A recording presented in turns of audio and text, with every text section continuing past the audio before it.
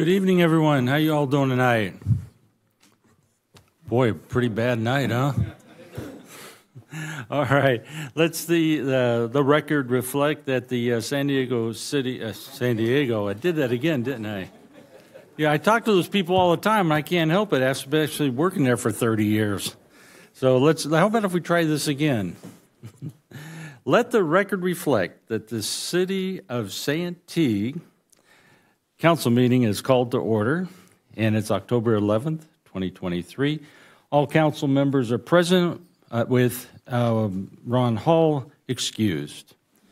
So tonight we'll have the invocation followed by the Pledge of Allegiance, and I think I'm going to have, John Hossett come up tonight and lead us in the Pledge of Allegiance. Before we do that, though, let me tell you who's doing the invocation. Tonight we have Timothy, I hope I get this right, Avazian is the pastor at Lakeside Community Presbyterian Church, where he has served the past 3 years. So let's ask the question, what is the history of the church? Well, I found this interesting, that's why I'm reading it tonight.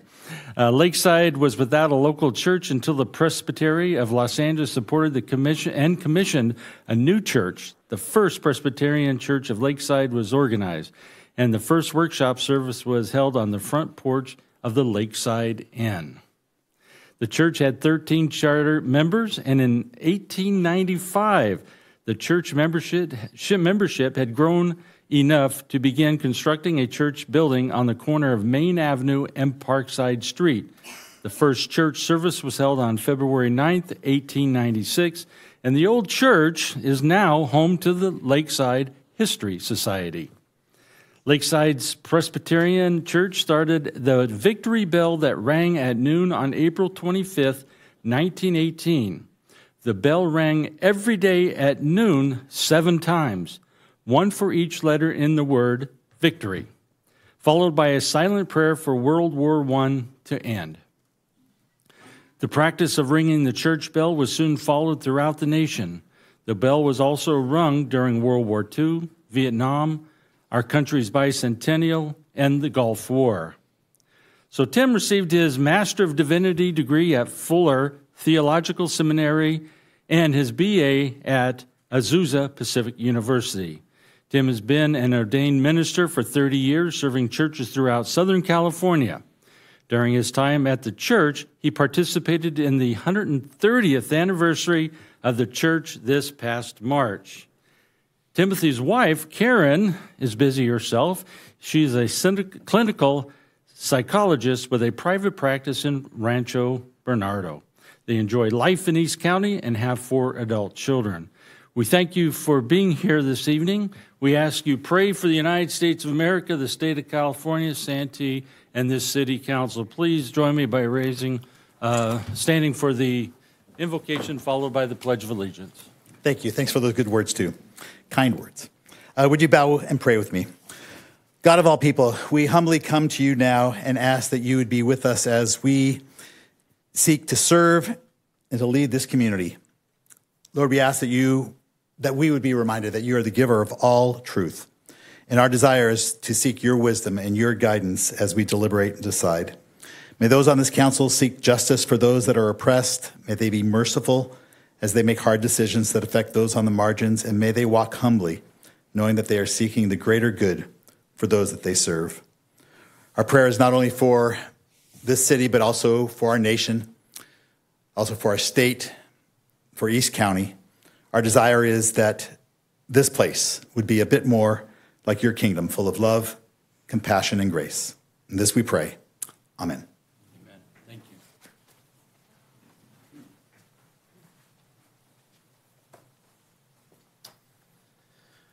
I pledge allegiance to the flag of the United States of America, under the nation for which it stands, one nation, under God, indivisible, with liberty and justice for all. Thank you, John.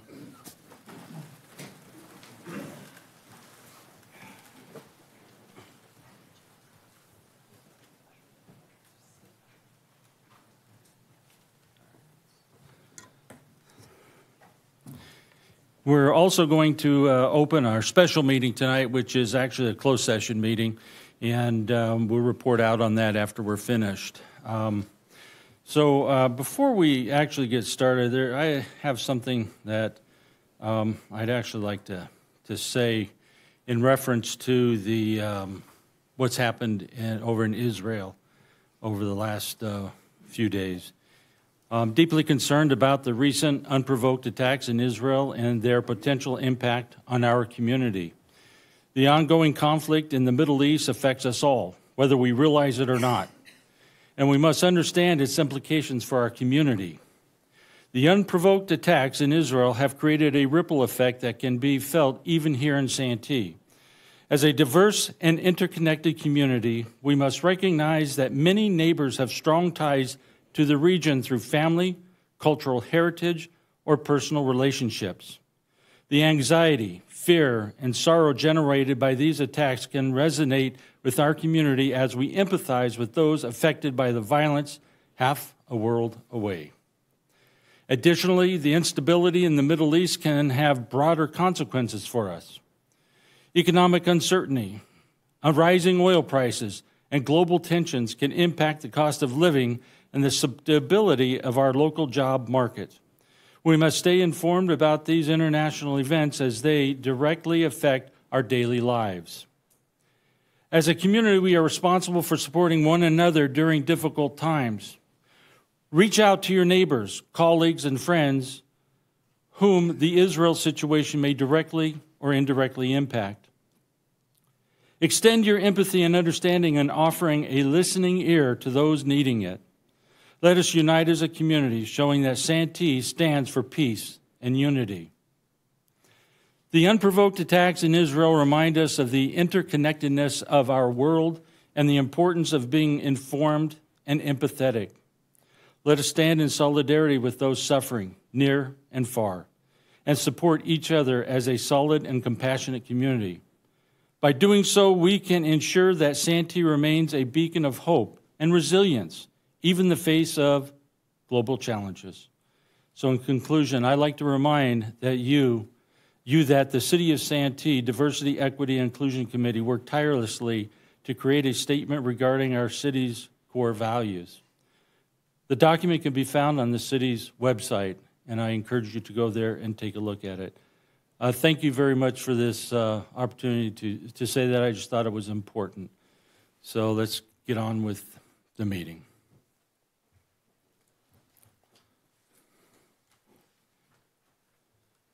Okay, going to the consent calendar, any items to be added, deleted, or reordered? Vice Mayor? No. Councilmember Trotter? No, sir. Councilmember McNellis? None for me, sir. City Manager? No, sir. City Attorney? No, sir.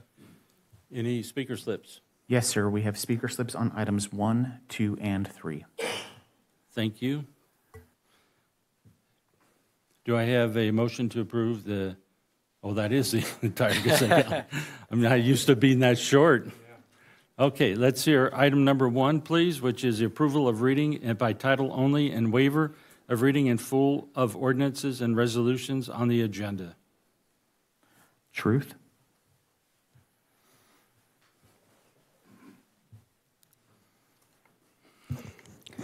This is truth, and I'm not dizzy today, so hopefully things will go better this time.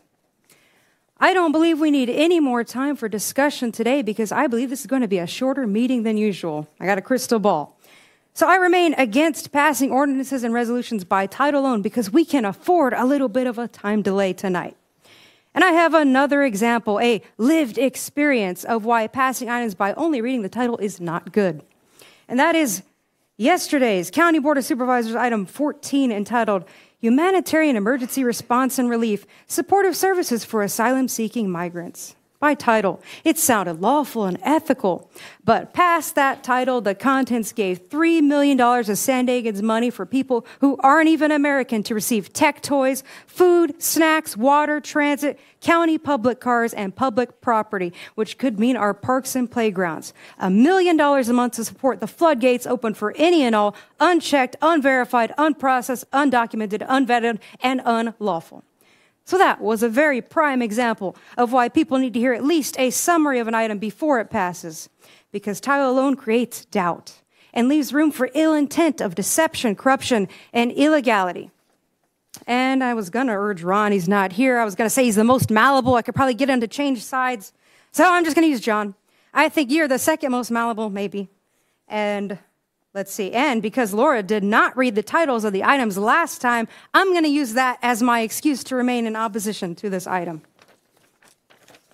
Concludes my comments. Thank you. Anyone else? Motion to approve. I have a motion to approve. Second. I have a second. Please vote. Motion carries unanimously. Councilmember Hall absent. Thank you. That takes us to item number 2, approval of payment of demands as presented. Truth. All right, $52 for council meeting supplies, and I'm hoping it was all spent on organic snacks this time. And that includes you, Laura. You need to make sure you're eating right because I care about your health. There's about $50 for fitness program subscription and $419 on fitness equipment. So, maybe they're getting there. There was $1,683 in lodging for the League of CA Cities Conference. The airfare was $585. And over $224 per diem for the Cal Cities Conference. Same thing, different name. $200 for International City County Management Association membership renewal. And so I looked at this website, and they changed their code of ethics back in June. Tenet 1 was changed from, we believe professional management is essential to efficient and democratic local government by elected officials. They changed it to, we believe professional management is essential to effective, efficient, equitable, and democratic local government.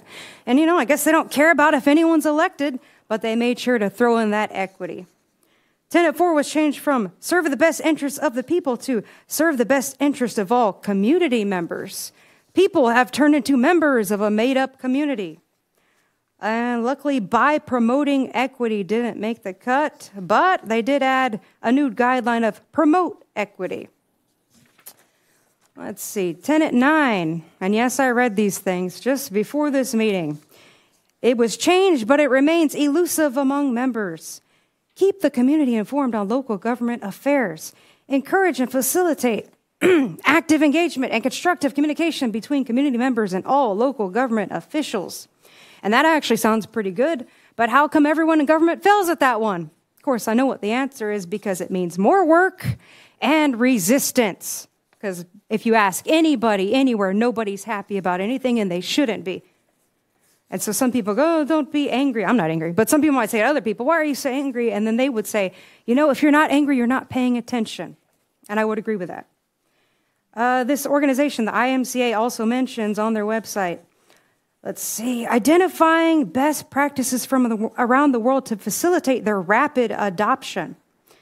They even have an ICMA China Center that is partnered with a government-run university and has a slogan of better management, better cities. Does anyone believe that communist China needs more management? So I'm not a fan of this organization. Actually, if you're going to get membership, you go against it. I'm all for that. I like infiltration. Because they're also going with smart cities, counties. I don't like that. Technocratic tyranny. Definitely against that. Let's see, $10,300 for the multiple species conservation plan to do things like protect mountain lion habitat so they can kill our pets and bite our faces off. That's a very old joke I told at the county a while ago, but I still like it. Thank you. Motion to approve item number 2. Second. A motion and a second. Please vote. Motion carries unanimously. Councilmember Hall absent. Thank you. There are 4 speakers on the next item. Thank you. The first speaker is James. Can I read it first? Oh, I'm out. Sorry, sir. Sorry. Adoption of a resolution prohibiting parking of vehicles on the west side of Marical Lane. Do we want to hear a report on that first? Okay. And Carl. Hi, thank you. I have a short report. Again, this is a resolution of the City Council for a resolution prohibiting parking of vehicles on Marical Lane, only on the west side.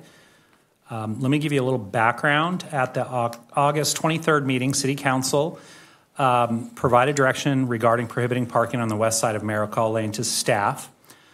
Under California Vehicle Code, to prohibit parking, staff is required and a resolution is required by City Council to prohibit parking. That's why we're here tonight with this resolution.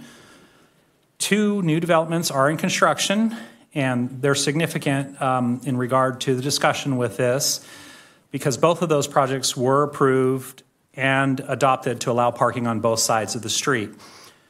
Those 2 projects are the Ming development, which is a 24-unit multifamily project, which has garages for every unit, which is 24 or 48 spaces, and they have 9 visitor on-site parking spaces. The other project, and I'll provide a map here to go into a little bit more detail. The second project is Prospect Estates 2, which is 53-unit mixed development with 106 garage and 42 visitor on-site parking spaces. The Ming subdivision just recently got occupancy for 5 of the 6 buildings on Monday. All the improvements are not complete. There's some minor street and some other improvements and punch list items to complete. However, he met the conditions for occupancy. The Prospect Estates is currently underneath grading, mass grading at this time. And at the August 23 meeting, which facilitated and began the discussion, staff brought before City Council the final map for approval. And the background on that is there has been concerns from neighboring properties, primarily to the west, and concerns about noise. The mobile home park, they're very close to the road, which brings us to tonight with the resolution with recommendations from staff seeking direction from City Council. Let me kind of walk you through this map a little bit. Again, Mission Gorge Road is here, Prospect Avenue to the south, Maricall Lane starts at Mission Gorge all the way to Prospect. Currently, it's a public street in front of the Vista del Rio condominium projects. There's 64 condo units on there, and parking is currently allowed on both sides of the street in this location from Mission Gorge Road to Arminda Circle. There's a private residence, and then highlighted in yellow is the Ming subdivision. This was approved in 2007.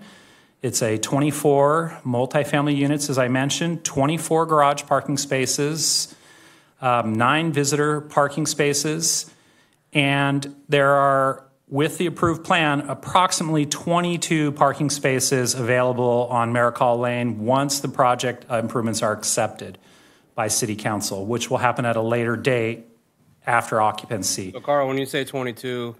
Sorry, I meant there's 24 garages and there's 2 parking spaces in each garage.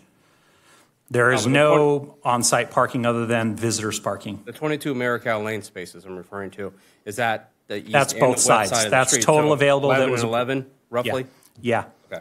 Those were approved with the original approval in 2007. With the proposal, we're talking about what's shown here in red, no parking in front of the Ming subdivision and Prospect Estates 2. Just the potential loss of potential parking is estimated at 13 parking spaces in front of the Ming subdivision out of the 22 on Maricall Lane. Prospect Estates, like I mentioned, is currently underneath grading. The street improvements haven't even really begun. This was approved in 2019 with 15 single-family units, 38 multifamily units.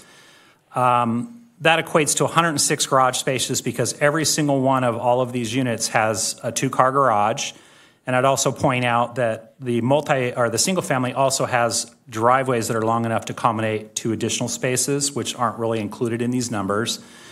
And within the development itself, on site, not including Maricall Lane, there's 42 visitor parking spaces. That includes around the complexes and on the public and private streets. So those could be a combination of visitor and or guests and or residents, but only within the multifamily. The conditions of approval for the single family, the multifamily, those are guest spaces within that spot. But in general, that's the total amount. The potential loss of parking just on the west side directly on the frontage of Prospect Estates 2 is approximately 35 parking spaces, as indicated again on red.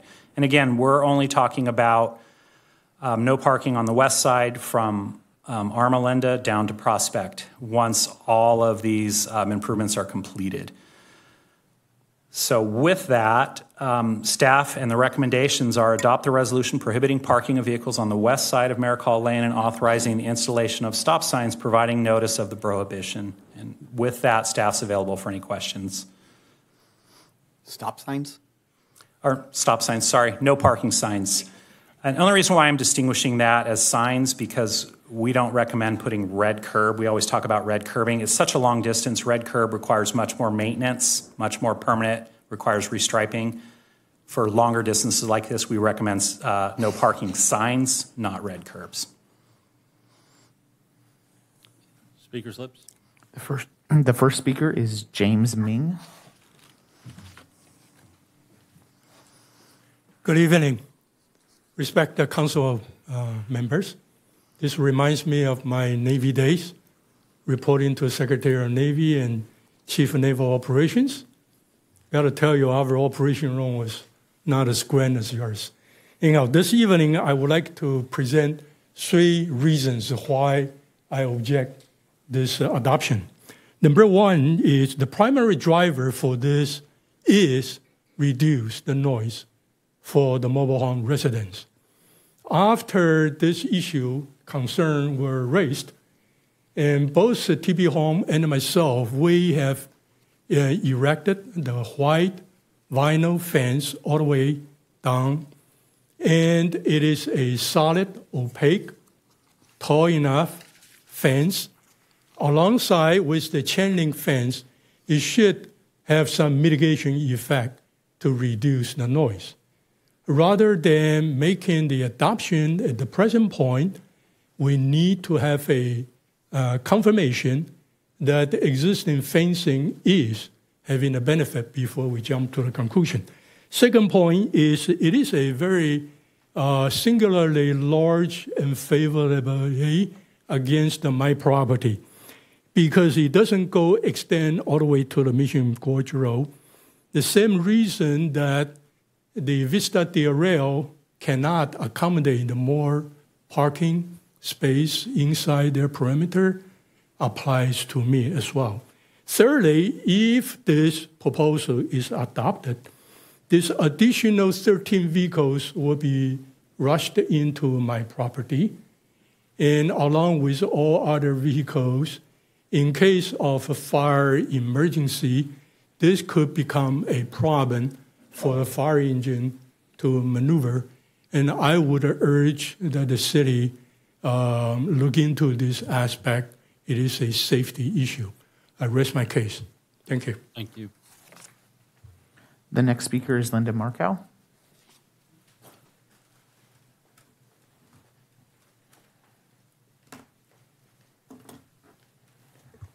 Good evening, Mayor, Vice Mayor, Council, staff. My name is Linda Markell, and I'm very pleased with this resolution on Markell Lane.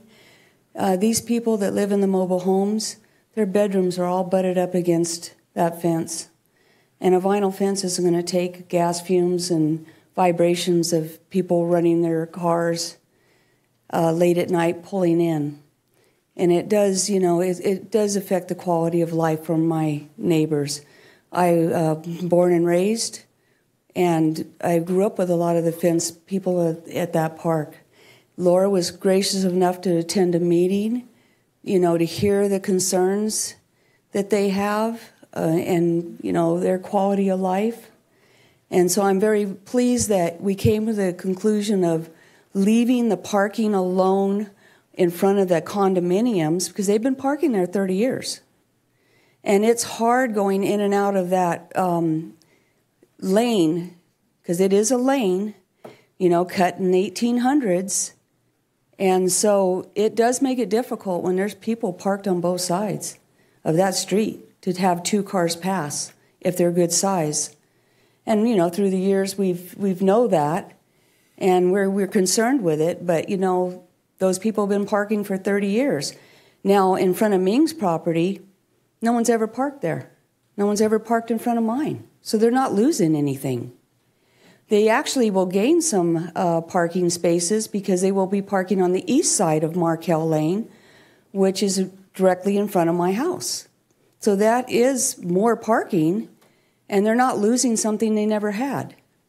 So I'm very pleased with this being put down because I think that it's really going to help the people in the mobile home park and to the condominiums. We have safety concerns, and that easement is not wide enough. And back in the day, those mobile home parks are the ones that pulled together to get this place made a city, or we would be still sitting country pumpkins.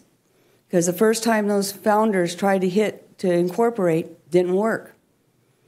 They saw that they needed those mobile home parks, and they were crucial in the development of this city.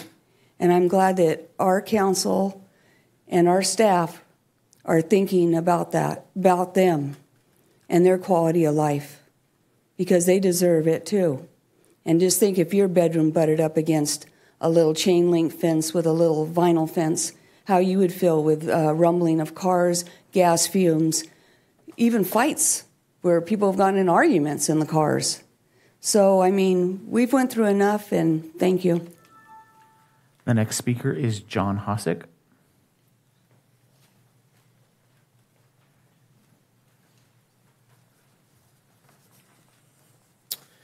Good evening. My name is John Hosick. I'm the president of the Santee Mobile Home Owners Action Committee, or SMOAC. So, the 23rd of September, I had a meeting with that mobile home park, and thank you, Laura, for attending and listening to some of their concerns. In fact, there were some other things that were resolved, but I'm not going to talk about that. Also, just by going out there and looking at the way that the street is structured, there isn't any real room that really abates the noise or the pollution from those houses. Literally, you can see the distance. If you look at the other parks, for example, you're going to have a much greater distance between a parked car and a window for a bedroom. Now, we all know that same thing like Hawaiian Village, where someone can idle their car, leave their car running, and guess what happens to the poor person, the senior that's living in that bedroom? What are they going to do? Now, to his point, one, it's a senior park that you're dealing with. It's not a family park. Okay, so there's other health concerns when you talk about safety. Two, it's actually safer because you only have cars parked on one side of the street. Thirdly, the walls for the mobile homes are very thin. They're not the typical homes walls thickness that you would normally have. So there's other reasons of concern. Fourth, when you open up that street and you're allowing the parking to be parked on the east side, you're actually gaining spaces that were never there. So in addition to the developments that are already supposed to have two-car parking and accommodate their residents, I don't see why this cannot be redlined or be blocked. I see every reason for the safety, when you say safety, of the residents in that mobile home park. And that is why I'm in favor of them, or at least for the city, maintaining that east side where there's no parking. So please, I appreciate your listening, and I appreciate this ordinance if it goes into effect. Thank you. The final speaker is Truth.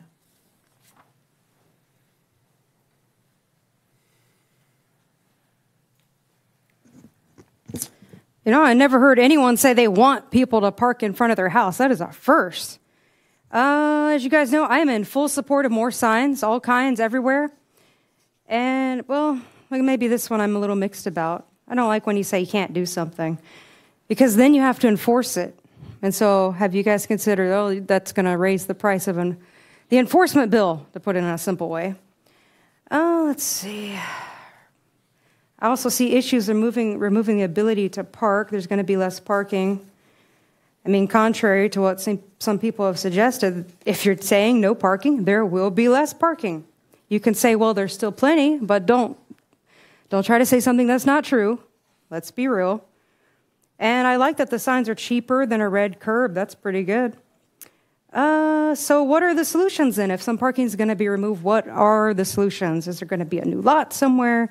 You're just relying on the garages. What do you do for the guests then? But I'm going to say I 100% understand about mobile homes and them having the thin walls. That is so true. Because I heard the story one time, and it's 100% true. A big truck can drive by a mobile home, and you can mistake it for an earthquake. So my recommendation is building a wall. I do like walls. Rather, that's the community coming together and paying for it themselves, or it's a developer, landlord, or the city. I don't know, but that's something that should be considered. Thank you. Thank you. Push the button? I didn't, but. Okay. You want to speak? Sure. All right, well, I did attend, as Mr. Hossack stated, a meeting with the mobile home park on September 23rd to talk more about their concerns. But in actuality, the citizens there have been bringing up different concerns, probably for the last year and a half, as both developments have moved forward. And, they wanted a wall, but there's some logistical reasons why they couldn't have the wall. And that's because the utilities are above ground there. It's a very, very old mobile home park. And typically, I don't think, was anybody on council in 2007? I don't. Yes. Oh, okay, never mind. Well, I wasn't. And I think that typically we require developers to move utilities underground as part of the development. But the exception was made for both of these properties, and there's a lot. There's just a lot of information surrounding that particular issue. So I understand why the developer couldn't build the wall, and I do appreciate that they put up a fence. But the bottom line is they're mobile homes. They don't have soundproofing like a home. They don't have typical easements like we would require in a development in the city of Santee. They're right up against the fence line there. They've got bedroom windows right up against it. Because we can't underground those utilities on the west side of Maricel Lane, or the developer couldn't do it, and the mobile home park at this point can't do it due to cost. There's not a proper sidewalk on that side as well for parking, and that cannot be built there. So there's a lot of reasons why, the parking on the street on the west side, I feel, is the best compromise that we could make with the people that have lived there for decades, and the new people about to move in that will have 2-car garages and on-site parking. I did, like I said, I went there and I talked to him, and thank you, Carl, for giving me a detailed list of every property and when it was developed and approved and all the steps. And I talked to the citizens about it, where the condos at the very end on the corner of Mission Gorge and Maricel Lane, they realized that those condos were conditioned and built and occupied in 1986. So they didn't want to paint the red curb all the way down to the end of the street. They were okay with that. They understood it. But we're talking about places where nobody's moved in yet. They're going to understand their reality of parking when they move in, and they have plenty of parking on site. They meet. It's not up to us to condition parking on a public street for a development. The development has to have enough parking on site for it to move forward. So, and they did back in 2007. I support what staff has put forward. And I will make a motion to approve staff recommendation. Thank you. Was that a second? Yeah. Okay. Do you have any comments? Either? Okay. I just have a couple questions. One is that is there a study that can be done to determine the sound levels before and after that vinyl wall went in? And has it been done? We don't typically require after installation. They were approved with sound mitigation and studies at the time of approval. But what was the sound mitigation prior to? It wasn't triggered and required. Fencing was technically not on the plans for Mr. Ming's property. It was not on the plans for the Rio de Vista. The latest development was required to put the fence, and what I think Mr. Ming was alluding to, he kind of of his own free will, even though it wasn't required on the plans, he did it as a good neighbor trying to help the situation. Okay. Since there's no studies have been done, none that can be, we can't compel him to do it now, as my guess. Do we have a best guess as an engineer? Is there a sound reduction, and would there be a fume reduction by putting up that vinyl fence? There might be some minor reduction, without doing a full noise analysis, because it relates to height and size and distance. That's why you do a noise analysis and you do a CEQA document. In my opinion, strictly, yes, there will be some benefit from having a solid vinyl fence compared to a chain link fence. By all means, yes.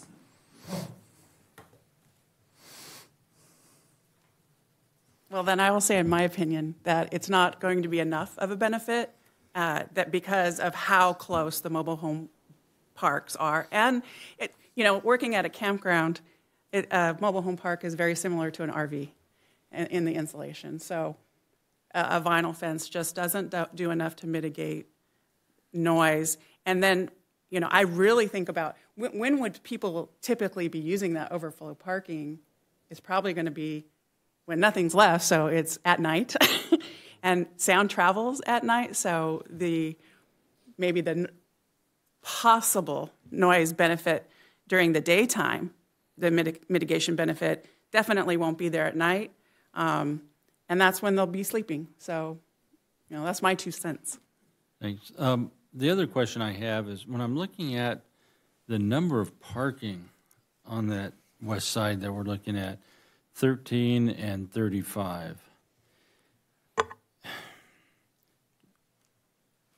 I did a little research while we were talking about this, and I was curious to what the average parallel parking length was, and this thing told me between 22 and 26 feet.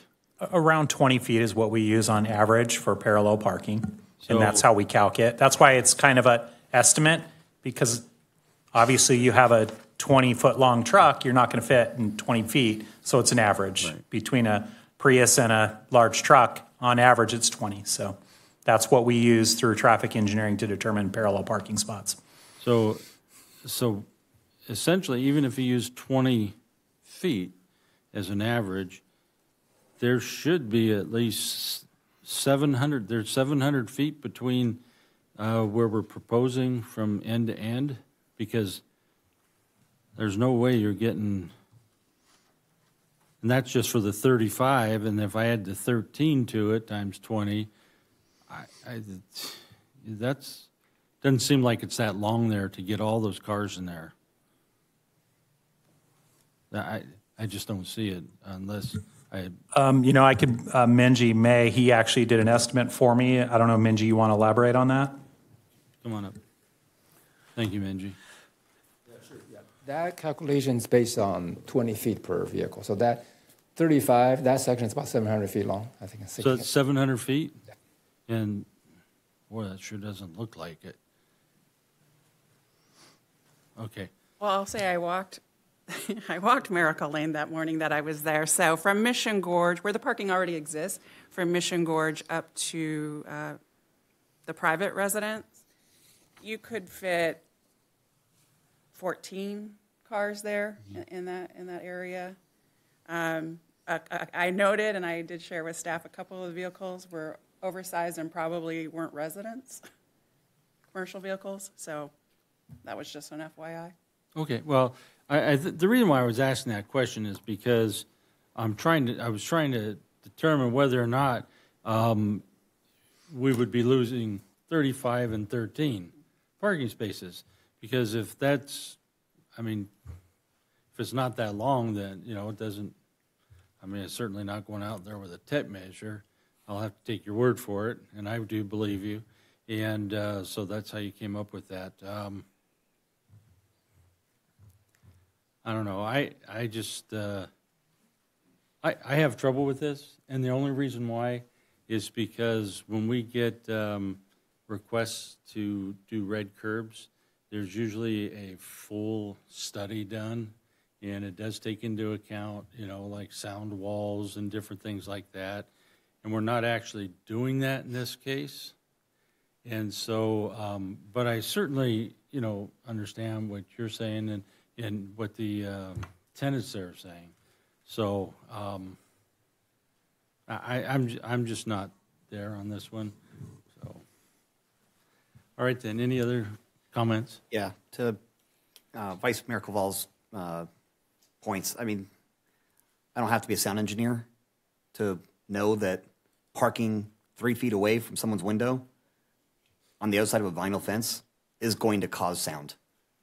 If you've never been on the other side of a vinyl fence before with a neighbor, you can hear them talking very clearly. Vinyl fences are all over town now. They're beautiful. They look great, but I would suggest they may have even less sound control than a solid wood fence does. So they look way better, but they're hollow.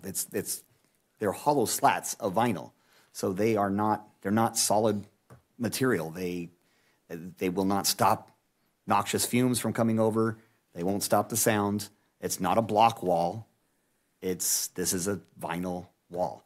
And these properties are on the fence line. There's no 6 or 10 or 15-foot setbacks that will also help mitigate, and you can plant shrubbery there that will also help mitigate. There's no possibility of doing that on this section that we would normally look to in other areas of town to help mitigate sound. That's not a possibility here.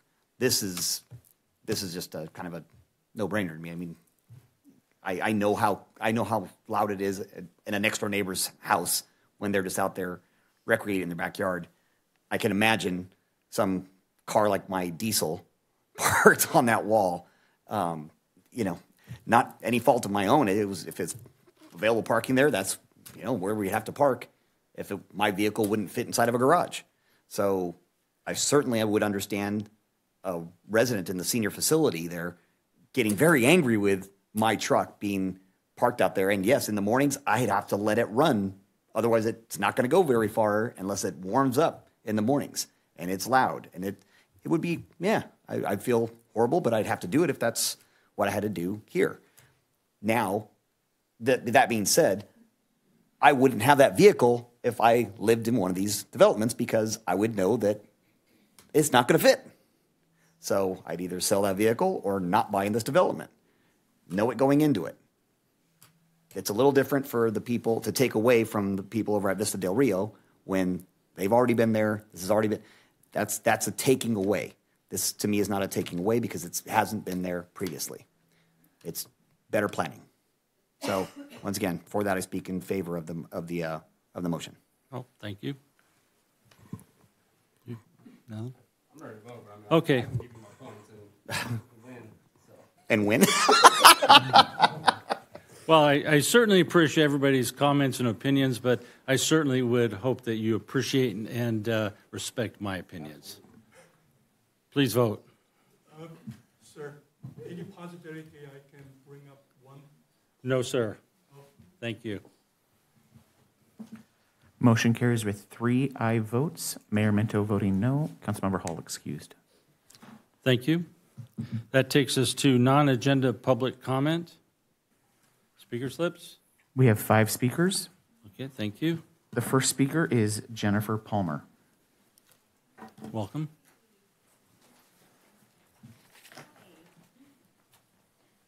Thank you so much for your continued leadership in our city. I really appreciate it. My name is Jennifer Palmer, and I'm a registered nurse here in this community, but I'm also a cancer survivor, and I'm actually here to talk about one of our big problems in our city that's causing cancer, and that's the use of Roundup or glyphosate. I made a little information sheet that has been handed out to some of you if you want to take a look at it. Roundup is the most commonly used use of brand weed killer and herbicide that contains an active ingredient called glyphosate. The facts about glyphosate is that in 2015, the International Agency of Research on Cancer stated that glyphosate was a human carcinogen or a cancer-causing agent. The WHO has declared glyphosate a human carcinogen in 2016. In 2019, researchers at USC Berkeley, Mount Cedars-Sinai School of Medicine, the University of Washington all linked glyphosate exposure to a 40% increased chance of getting non-Hodgkin's lymphoma, which is what I had. Bayer is the main manufacturer of Roundup, and they've settled more than 96,000 Roundup cancer cases to date, with thousands more on the docket, Mr. Haggerty, on the docket. So as a cancer survivor, I'm actually here today to let you know that in our community right now, they are using Roundup. Like in my homeowners association, the company that's doing it's called Brighton. They're our landscaper, and I was very disturbed when I saw Proposition 65 signs outside of my house to let us know that they were using Roundup, because that's been linked to the cancer that I have. As responsible adults, I feel like we have a responsibility to our children, that we need to protect our children.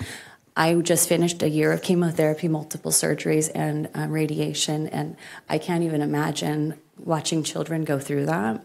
As a registered nurse, I've been seeing an increase since I've been back at work for the last 6 months. I'm seeing an increase in cancer patients, especially non-Hodgkin's lymphoma in our city. So I'm actually doing a research project right now just so that I can kind of track that cancer pocket. So I'm here today to ask you guys to vote, or to put it on the agenda for next time to vote, that we can ban the use of Roundup to protect the health of our citizens. Thank you. Thank you. The next speaker is John Hosick.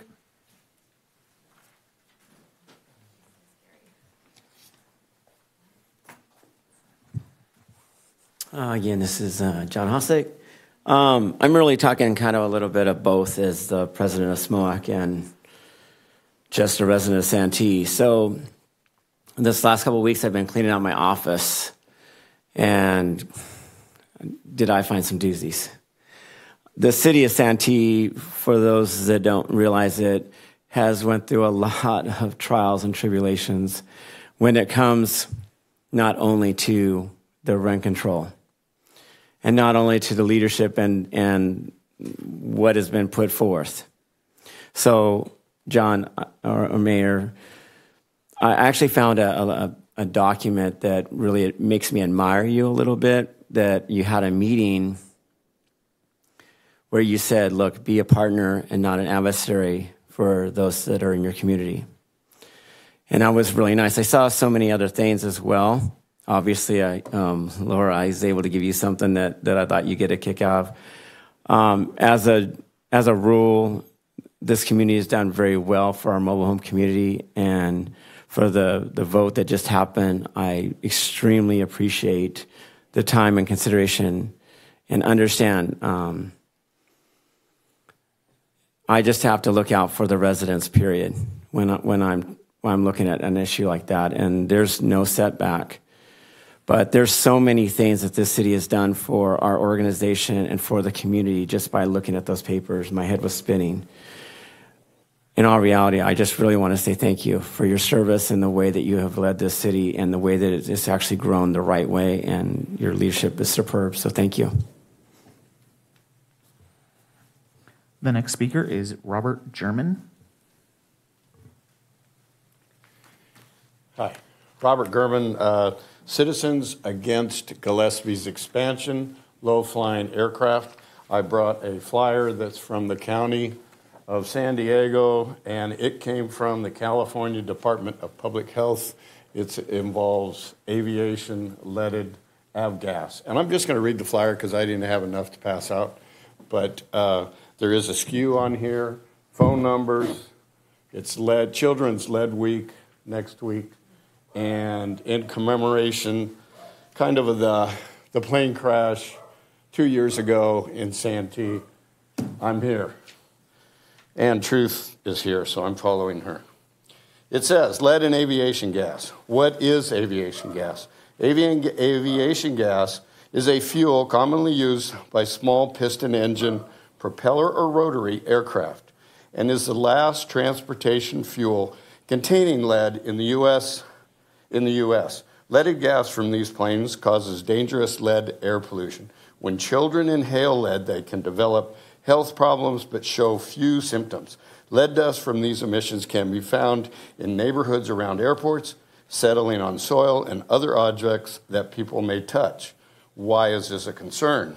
Lead is a toxic metal and can be especially harmful to children as their bodies are still rapidly growing. Lead poisoning can lead to lifelong learning, behavioral, reproductive, heart, and other health problems. How can I keep my family safe? Wet wipe surfaces when cleaning, remove shoes before entering homes, wash your child's hands often, cover exposed soil, and the most important, ask your child's doctor about a blood lead test. They're very simple, especially if you live near an airport like Gillespie Field. The perimeter is 1.5 miles, an airport that uses these aircraft. I will like to tell you also that and you guys are mechanically inclined, most of you guys, they are running full rich when they're doing pattern work. When they're doing touch and goes, they use leaded fuel to cool the air-cooled engines. So besides just getting lead when they travel, Santee and El Cajon, and now they've moved out to Lakeside, really getting hammered with lead. Gillespie is 13th in the nation for the use of leaded fuel. Montgomery is 11th. So we have 2 airports that use leaded fuel, and they're so close together, and we live in a valley. So it should be a concern. So I'm just passing this on. Thank you. The next speaker is Truth.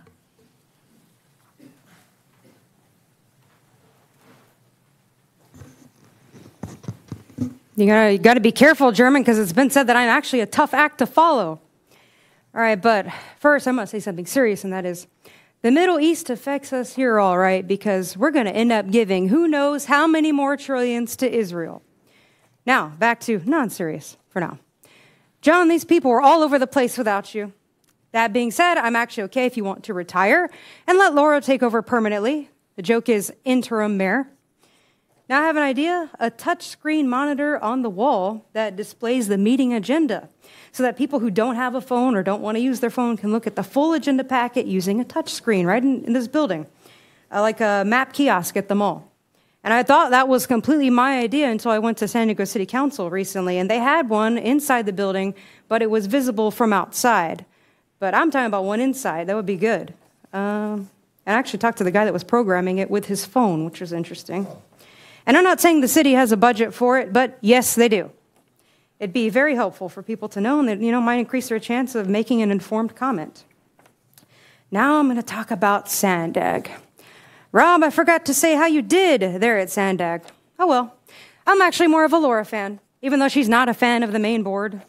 But you did an excellent job, I meant to tell you, for filling in for John the other month. You were there for 2 extra fun, popcorn-worthy meetings with several hidden backstories, but that's part of why Sandag's so fun. And this is for all the people who don't even know what the heck Sandag is, which is 99% of people. The per-mile road use surcharge tax that many reps wanted to implement was finally removed, but it's all political theater and deception. There are many more taxes planned, including priced parking, EV taxes, congestion taxes, and toll lanes. And I'm going to say this, Jack Fisher thought he came up with EV taxes. Wrong. No, he didn't. And let's see, what they call managed lanes will be also what they call dynamic, as in they'll be controlled and who is able to access them when with what.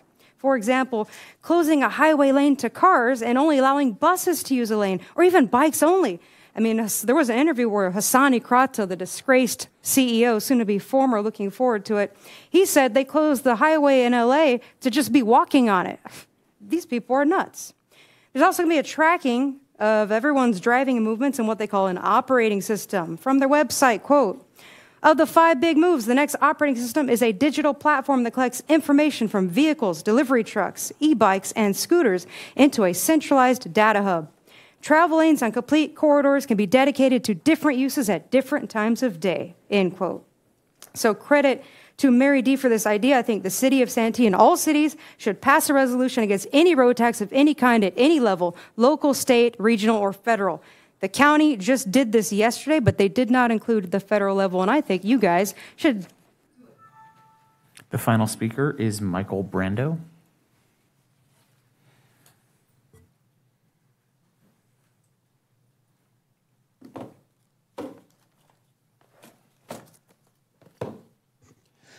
Michael, I do want to say that you are very fortunate to have this young lady, Truth, here with you. Our paths intersected at the County Board of Supervisors, which I started attending 2.5 years regarding the fake medical emergency. That may be some shocking news to you, but that's exactly what it was.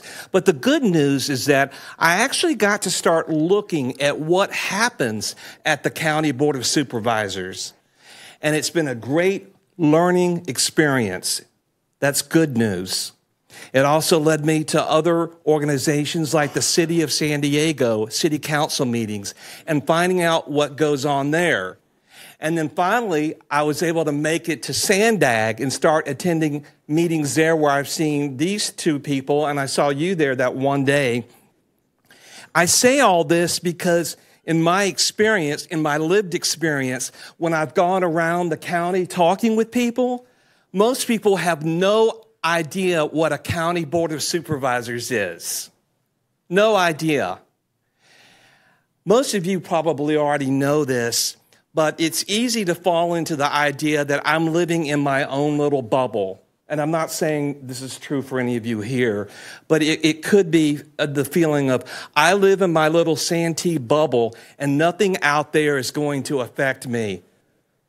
I guarantee you it will, because there is an agenda afoot. And this is not a conspiracy. There is a communist, fascist, technocratic, digital form of totalitarianism that is afoot. And some of it is based on the fake climate science. And you too should know about that regarding Sandag. I want to recommend to you a wonderful book. It's called The Psychology of Totalitarianism. Matthias Desmet, The Psychology of Totalitarianism. It's a wonderful book. If you don't actually like to sit and read, there's a great narration of this on audible.com. He breaks this book down into 3 sections. 1 is about fake scientific materialism. 2 is about how totalitarianism regimes come about. And 3 is very positive because he goes into some solutions. I mean, this is not the only way to look at what's going on, but if you want to have a better feel of what may be creeping toward you from the West, from the City of San Diego, and from the County Board of Supervisors, check out this book. Even Mayor Bill Wells says this is the best book he's read in 20 years. Thank you. Thank you, Michael. No further speakers, sir. Thank you. That takes us to new business. Item number 4, update on the ongoing efforts of the homeless working group. City Manager. Thank you, Mr. Mayor, members of the council. Looking back through some of the details, I realized that we did a homeless update to the city last October to the council, so we'll plan this as an annual update on what's going on with homeless services here in the city of Santee for the council and the community. Some of the issues that we've been dealing with, and I think they're not a strange issue for most of the folks here in this room and or watching on TV. Homeless services is an international reality for us. We've not had to deal with it for a very long time, but it is hitting the city of Santee, and we are taking action to try to do what we can to keep our community in a positive situation, as well as to assist those that are homeless to have a better life for themselves as well. We are going to be I'm going to be talking about the legal framework that the city has to work in, so citizens are aware of that, some of the recent actions that we've been able to take in the last year, some of the costs that this costs for the city of Santee, and also some of the future steps that we're investigating through the work of our homeless working group. Next slide. Some of the legal framework that some of you may be aware of, but just a quick reminder, one of the things that assisted in beginning homeless opportunities in the state of California was Proposition 47. It was passed by voters, so it was enacted in January of 2019 after being passed in 2018 in November. It basically says that anything that's under $950 now in California is very difficult to process as a crime, and it's caused a lot of opportunity crime here in the city of Santee as well as throughout the state. Another issue that we've had to deal with in the last several years is COVID-19, as its pandemic issues have expanded to our community and thankfully are no longer here from an emergency health regulation perspective. When COVID-19 hit, the city was mandated to work with the county, and we put up opportunities for porta potties and for hand washing stations along the San Diego riverbed and the river corridor here in Santee. Part of that reason was we couldn't move people that were homeless out of their encampments because there was a fear that they would spread COVID-19 amongst others. So they had an opportunity to stay safe in their encampments. The other issue that I know the mayor and council are very familiar with, and that's Martin versus the city of Boise. It was a ruling by the 9th District Court of Appeals, a decision that was made in 2019, that effectively says that if there's not a bed available to put a homeless person in, that we're not able to remove that homeless person from public property because it's not illegal to be homeless.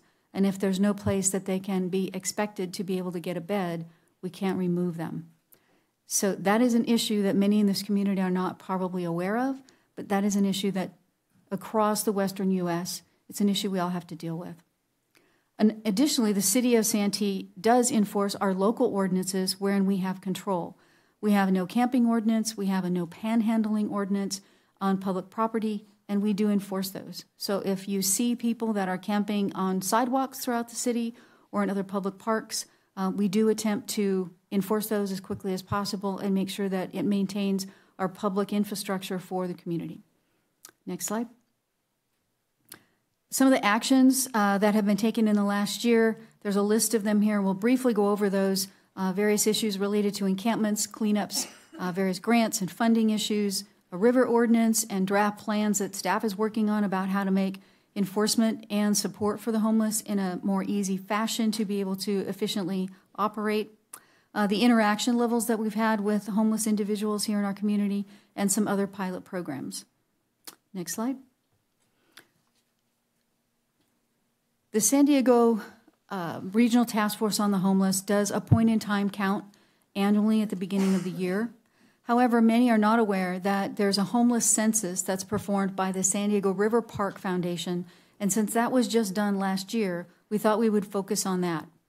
It's a very accurate number. It's conducted annually in September, and it showed that there was 104 persons they found who were homeless in the city of Santee within our San Diego riverbed. Riverbed encampments, they found 53. That's an increase from 48 in the month of August. They found 13 individuals who are identified as being homeless and 52 hand-built structures throughout our riverbed. That equates to, using the calculation method of 1.75 persons per hand-built structure, a total of 104. The little graphic that's at the bottom of the slide is taken from the San Diego River Park Foundation, and you can see where many of those encampments and those hand-built structures were found as they were located in our riverbed. Next slide. Other things that have happened in the last couple of years, San Diego River Park Foundation has been a really great partner for the city of Santee, and we are having a discussion with them at our next working group meeting. They provided some figures for us. In 2022, they did 22 cleanups, took in over 70,000 pounds of debris removed from the San Diego River here in Santee. In 2023, bear in mind we're not done with that year yet, but they've already done 20 cleanups and removed 62,000 pounds of debris. Their total of smaller and larger cleanups that they've done is over 194,000 pounds of debris removed from the San Diego River since 2020 through the COVID years. Those are debris piles that have been removed from non-occupied encampments. Law enforcement issues that we've been dealing with through April through September, there's been a really great collaboration between our COPS team, our HOPE team, the Alpha Project, who the city has a contract with, and our Public Services Division.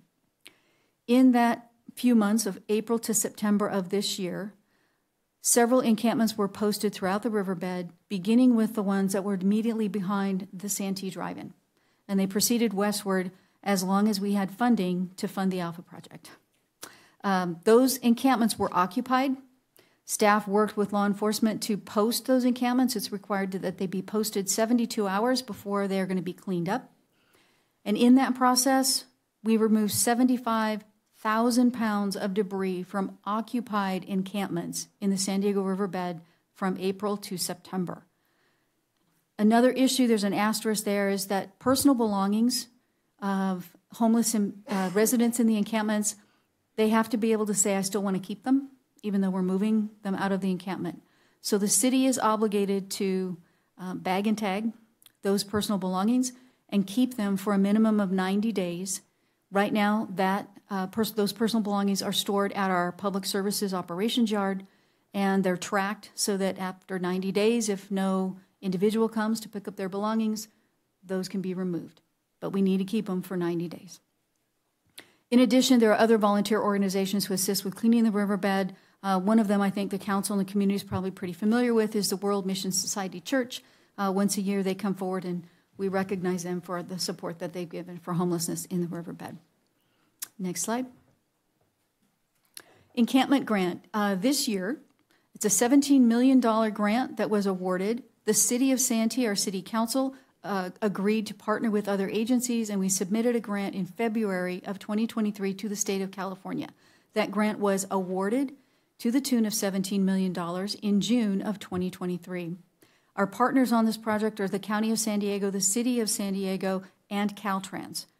Funding from this grant will provide interim and permanent housing subsidies for homeless residents in encampments throughout the San Diego riverbed, basically from the lakeside area all the way westward through the coast. There's going to be 7 staff who will assist in collaborating to perform outreach services, and they will coordinate with other outreach providers to assist in that process. The hope is we'll get about 300 people experiencing homelessness in the San Diego River total. Many of those will come from Santee, from our 53 encampments that we have. Next slide. I'm going to turn over the next 2 slides to our city attorney, who worked tirelessly to put together the next 2 pieces of information for you. Thank you. Mayor, City Council, one of the actions that we have taken as a city, working in collaboration with the city staff, City Council, Homeless Working Group, was the development of the River Corridor Ordinance. As the council is very well aware, the river is a major asset to the city, but it's also a potential problem, particularly with regard to fires in that corridor. And the fire department has done an excellent job of documenting the various fires that have occurred in that area, and there are just too many to name that have occurred in the last several years. We have been fortunate thus far to avoid a major catastrophe, but we've had fires burn up to the backs of homes and present significant challenges. And so it was something that collectively the team worked on within the structure of the Boise decision, which the city manager mentioned.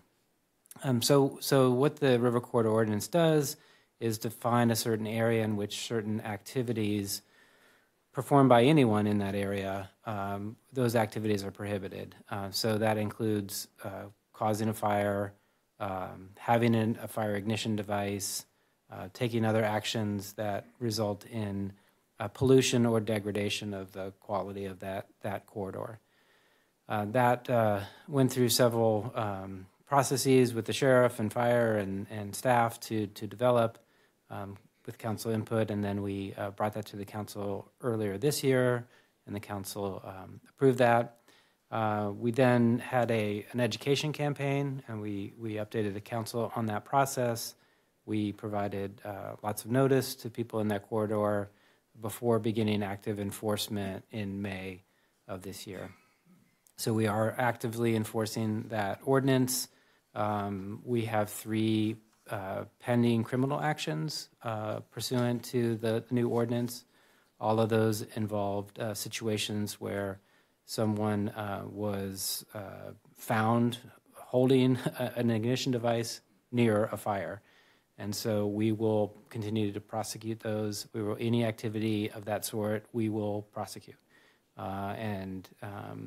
Again, it's the activity that's the concern, and we're looking forward to establishing a track record of the ordinance and making it clear to everyone that we will continue to actively enforce this because of the urgency of the problem in the area. Next slide, please.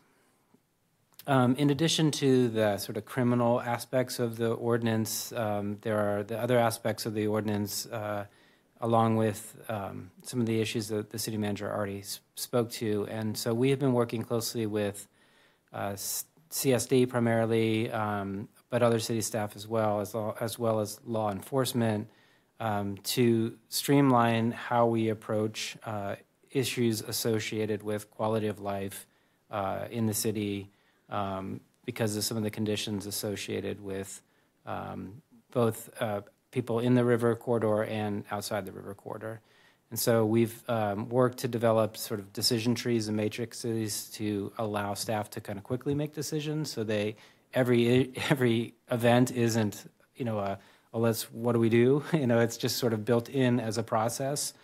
Now, obviously, you have a limited staff and you have a lot of property to deal with. And so one of the things we have done, which we think is important, is worked with staff to prioritize city-owned property, because that's areas where we can get in quickly, we can use our authorities quickly, we don't have to coordinate with other public agencies or private parties.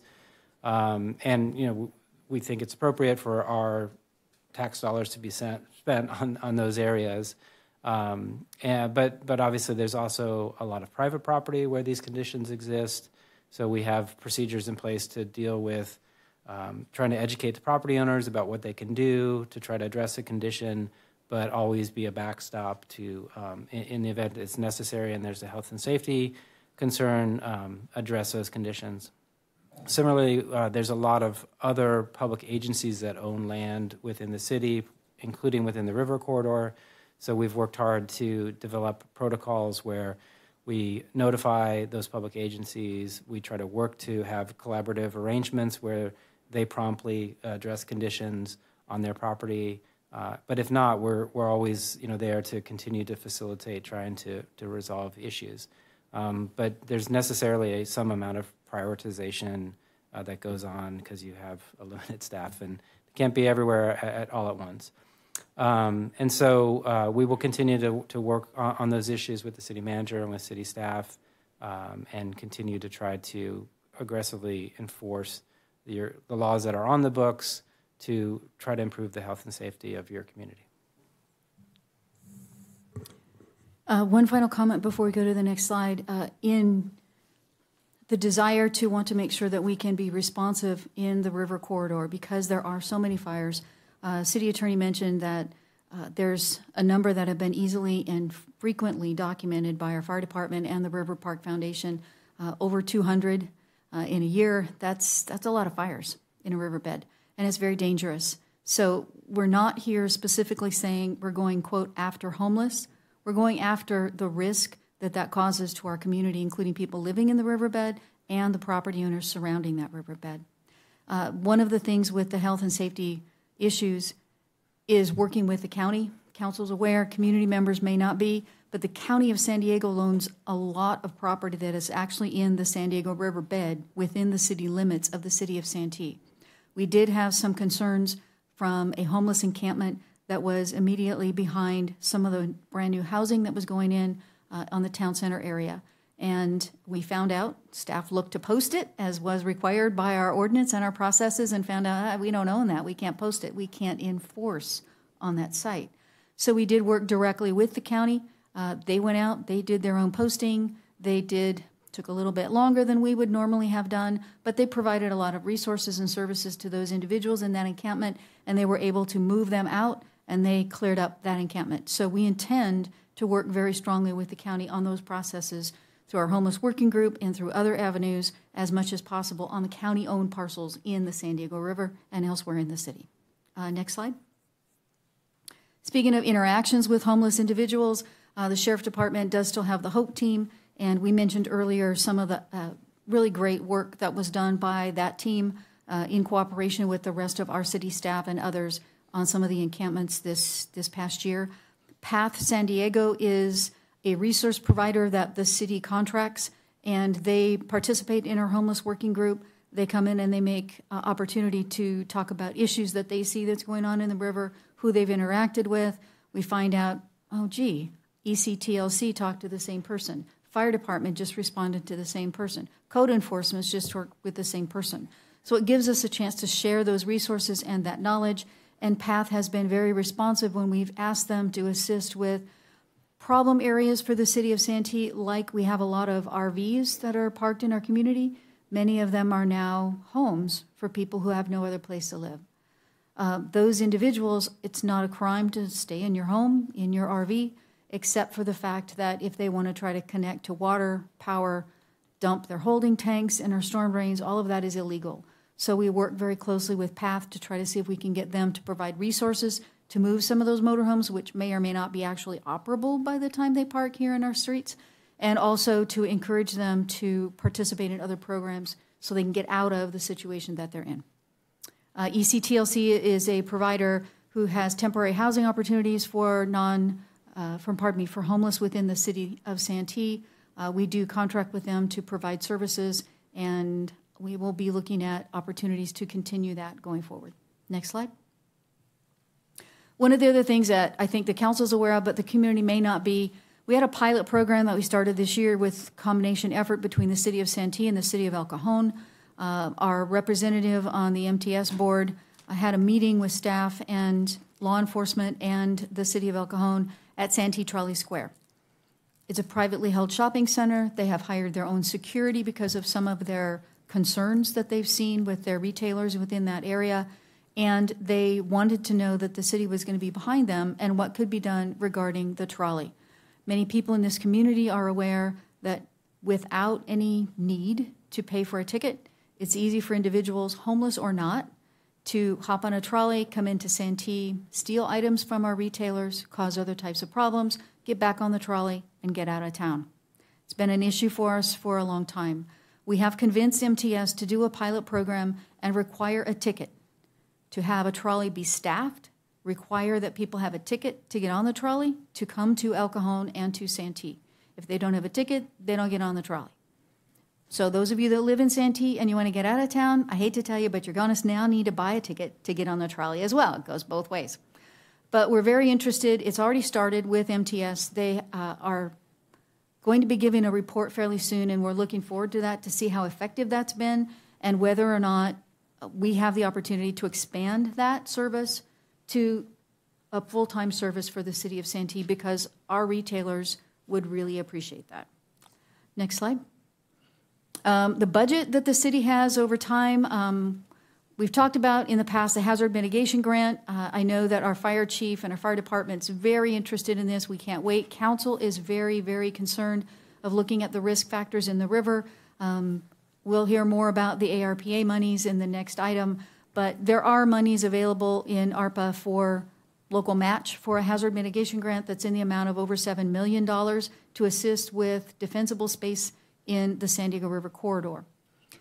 We've done some defensible space clearing in the past, and just a reminder to council and the community, in this year's budget, there is $78,000 to go towards additional maintenance, so the area that we cleared doesn't get overgrown again. So we're covering that cost in the budget this year. The reason that's regarding homelessness is because if it's cleared, very often individuals who are homeless do not want to camp in an area that is cleared of a lot of brush. The Alpha Project is a provider of clearance services for the city. We mentioned them previously, and we want to make sure that council is aware. We would like to come back before the council and ask for an additional amount of money. We've already used up that $30,000 that's in this budget just since the 1st of July. So we will be asking for additional monies. That's more monies to help with homeless services, and we'll take it out of ARPA if the city council approves that, with a future agenda item being brought forward. CDBG CV, council I know is already aware, and those services have extended into this year, and they will be ending unless we find another way to fund them. We've talked about PATH, we've talked about ECTLC. We also fund Home Start that helps with rental assistance to keep people out of homelessness. The East County Homeless Task Force, we provide $5,000 a year to be a participant in them, their programs, and they do attend our homeless working groups to give us information on what's going on in the East County region. Crisis House has now begun attending our homeless working group to share the information on what they're doing and look to see if they can fill in any of the gaps in homeless services. They have a corporate office here in Santee, but they do not provide direct homeless services within our corporate boundaries. And then CSA San Diego is just another entity that we provide funding for to help rental assistance for those who are on the brink of homelessness. To date, that's about $536,000, and again, that does not include staff time to deal with stormwater problems, code enforcement problems, all of the other issues with encampment cleanups. So we'll be coming forward to council at a future date, very likely, to help assist in funding another limited term position that can work with the new grant that's coming forward, as well as assist with Alpha Project and staff in working with the Sheriff's Department on posting, scheduling cleanups, holding and tracking all of the materials that have to come from those encampments, and storing them, and then getting rid of them when the time is appropriate. Next slide. Temporary shelters. We've already talked about the impact that Martin versus Boise has had. In April of 2023, the County of San Diego attempted to pursue a homeless shelter near the Edgemore Barn. They sent out a mailer to Santee residents requesting feedback and stating numbers from the point-in-time count that was done by the Regional Task Force on the Homeless. And they held a public town hall meeting here in our community on the same night as a city council meeting, so it was difficult for council to attend that. But after feedback that they received at that particular meeting, that project is no longer moving forward. What are some of the alternatives that we have? If we need to provide housing, we can continue with ECTLC, but the city, I'll remind the community, the city already has an existing MOU with the East County communities and the County of San Diego to work together to provide a homeless shelter. We don't have the county wanting to move forward on that particular type of operation right now. So we'd like to see that move forward. That could provide a benefit for us. And we have also proposed to county staff that there may be the potential of doing a land swap for an area of the community that currently, according to our housing element, would allow for a homeless shelter to be built that is not near an area that is set aside for affordable housing or a part of our arts and entertainment district that we're trying to approve. So all of those are additional options, and the homeless working group, as well as other entities who partner on that, will continue to work on those alternatives and try to bring something forward to council if something becomes active. Next slide, please. We're just about done, folks. Just a quick update. Homeless working group, again, it was established officially in 2022. It's a staff level working group. We have a couple of council members who come and sit in on that just to see what's going on. It's not a public meeting. It's for us to talk behind the scenes, share information, look at what resources we've got. How can we make something else happen? It's a brainstorming operation. We do data sharing. We test different ideas. We toss out collaboration of different resources, develop public information, opportunities that could be there, and we look at future plans to deal with homelessness and stealing them if they're effective from other communities. Next slide. Continuing response on homelessness, we will encourage, highly encourage, anybody who has a commercial property, whether that be retail, whether that be multifamily, whether that be an industrial or manufacturing site, please work with our San Diego County Sheriff's Department here at our Santee station about getting a no trespass agreement. We get multiple calls from individuals saying, I have homeless people on my property. I have them on my shopping center. What can I do? It's very difficult for the Sheriff's Department to enforce regulations on private property without a no trespass agreement. So we encourage everybody to move forward with that and contact the station. We're still going to continue to work with our resource providers on dealing with the encampment grant, the $17 million grant. We're going to be anticipating risk reduction through the FEMA grant. Note I said anticipating because we're still keeping a positive outlook that we'll get that $7 million. We're going to monitor the MTS pilot program and see if we can make that full-time if it's effective. We're going to continue to monitor the annual homeless census that's done by the San Diego River Park Foundation and the point-in-time count, which hasn't always been easy for us to track here in Santee. So we're trying to work more closely with that entity, and we're going to search for additional best management practices throughout the region. Next slide. Public information. This is something that we get a lot of questions about. Council is very aware of that. I know that they're probably contacted multiple times a week, if not multiple times a day, with people saying, there's a homeless guy here. What do I do? If you are concerned about what to do, the city has looked at, through our homeless working group, what information can we give to citizens and businesses about what to do about homeless issues. There's an FAQ that's being developed that will go on our city website and out to our social media that talks about what to do. If you see somebody homeless in the city of Santee, how can I help them? What should I do to help them? What are the resources that are available? How do I provide assistance if I feel like I wish to do that? Or how do I get enforcement to move them if I feel like I need that? I would strongly encourage, I had a long conversation with a citizen just this morning who said, gosh, we have all these homeless issues and we put it on Facebook and I send it out on Santee Patch and other social networks and I never know what happens. So the reason you never know what happens is because there's no government agency that really monitors those social media sites. We don't get that information. If you have a problem, please contact the sheriff's non-emergency department line. It's listed on this screen. Give them a call. Let them know, I see somebody who's homeless. I don't know what to do about it. I'm having a problem. They look like they're wandering in the middle of the street. They don't seem to be, recognizing the rules of society, let me put it that way. That's a call to the non-emergency line. If you feel that you are in a situation that causes you danger, that causes you concern over your life, limb, or that of another person, whether it's a homeless individual or another, do not hesitate to call 911. The person I met with this morning had a situation where they felt they were very endangered. They were sad that they didn't have somebody respond. I said, did you call 911? Well, no. Please don't hesitate. Citizens, do not. If you feel you are in danger, just call 911. Don't hesitate. Also, we have a new app. It's My Santee CA app that's out. It does have an opportunity for a service request. If you have a concern about homelessness in the city and you want to talk about somebody sleeping on a bench or somebody's living in the canyon behind my house or up on the hillside, send in a service request on the My Santee app. Let us know about it. We will do what we can to help resolve that situation. May not always be as easy as possible, but we're going to do whatever we can. And so that is really what we want to do with public outreach and information. Next slide. Completes my presentation. I don't know if there's any questions on the part of council. Let's go to speaker slip first. There's one speaker, Truth.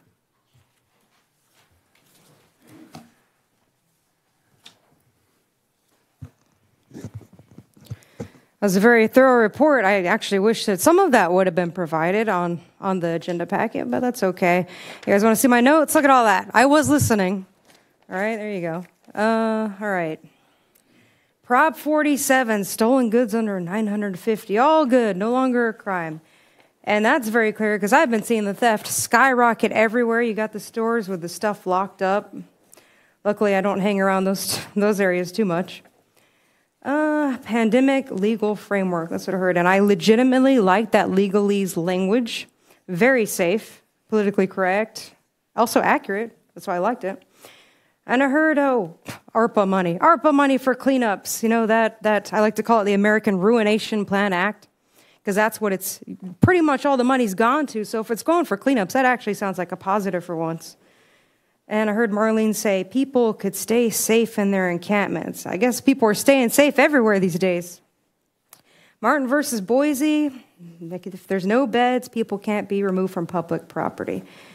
And the shelters, there's never enough beds. That's the problem. That was almost like a rigged result on that case. And let's see, this is a good one. The trolley. No panhandling. Yeah, you're talking about no panhandling, but if you go to any trolley, even Santee, as safe as it is, you will see panhandling. I can tell you two stories here. There was a guy that recently, he asked me for some napkins, and I was with an 18-year-old young man that I did not know, helping him find his way. And the young guy said, I don't have any napkins, I'm not a woman. And I said, I got some napkins. It's not because I'm a woman, I just like to help people and for myself in case something gets dirty. And there was another guy who asked me for food, and I had just bought some fresh bread. Here you go, perfect. But MTS, I talked to that board. I hate that board. It's the worst board I talked to because and it's because there's a lot of ignorance. It's not anything personal against anybody. I like some of those people, actually. But that fare being collected, that is not going to solve the problem if the fare is collected just in El Cajon and Santee. And it's not because it's just two places. It's, for one, it's inequitable, and I'm going to make that argument. And two, that's not what the problem is. The problem is they don't have any security. And yes, I know they just hired some. Talk to them about that. It's not real security. They're not even armed. They're not on every car like they should be. That's not going to work. I don't even have much time. Wow. Let's see. Cleanups for the riverbed. The sidewalks need to be cleaned. They're dirty. People need to stop littering. Let's see. The ordinance signs that people are stealing and they're setting fires. No one's going to listen to those signs.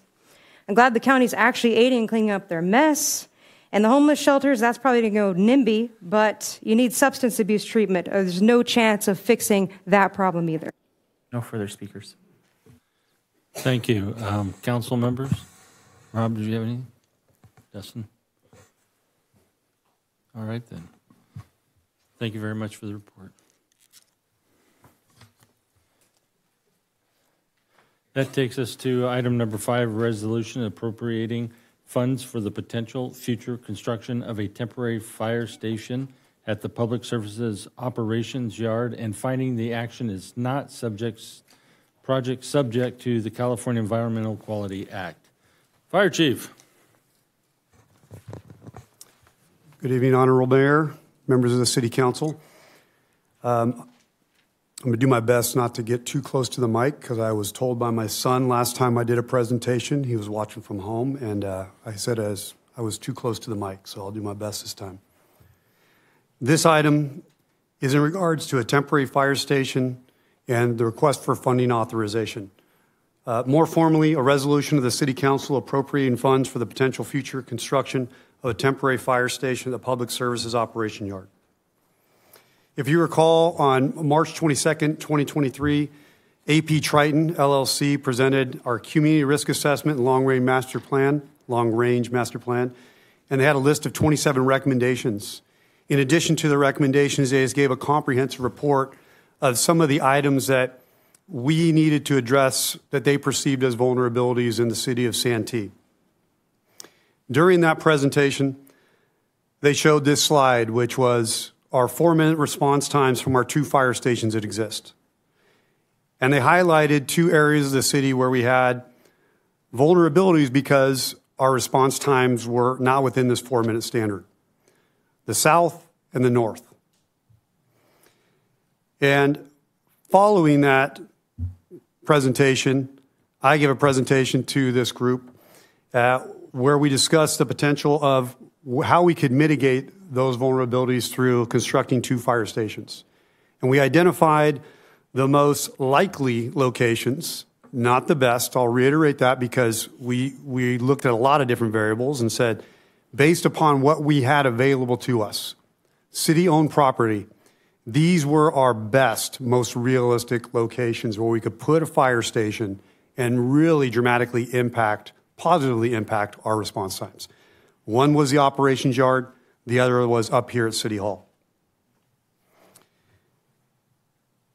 The operations yard, and why we started to really focus on that as the primary location for constructing a new fire station, had to do with our call volume and the density of our calls. And this is somewhat of a zoomed in picture of where our calls are. The bright yellow spots represent the higher density calls.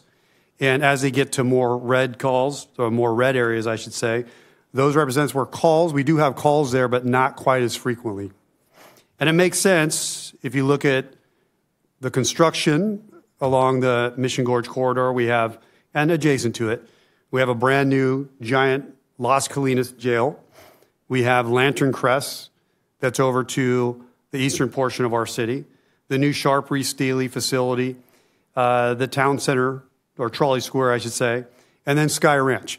I highlight these because all of these were constructed post-2000, which we talked about last time that we had any changes as far as staffing in our fire department. As mentioned by City Manager Best, this map shows the geographic locations of our river bottom fires that we've been tracking since 2021. And this map demonstrates the 4-minute response time if we were to put a fire station at the operations yard.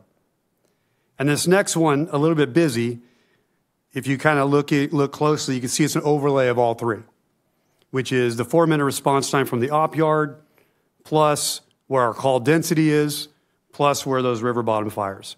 And I show this just to really highlight the benefits of having a fire station at that location.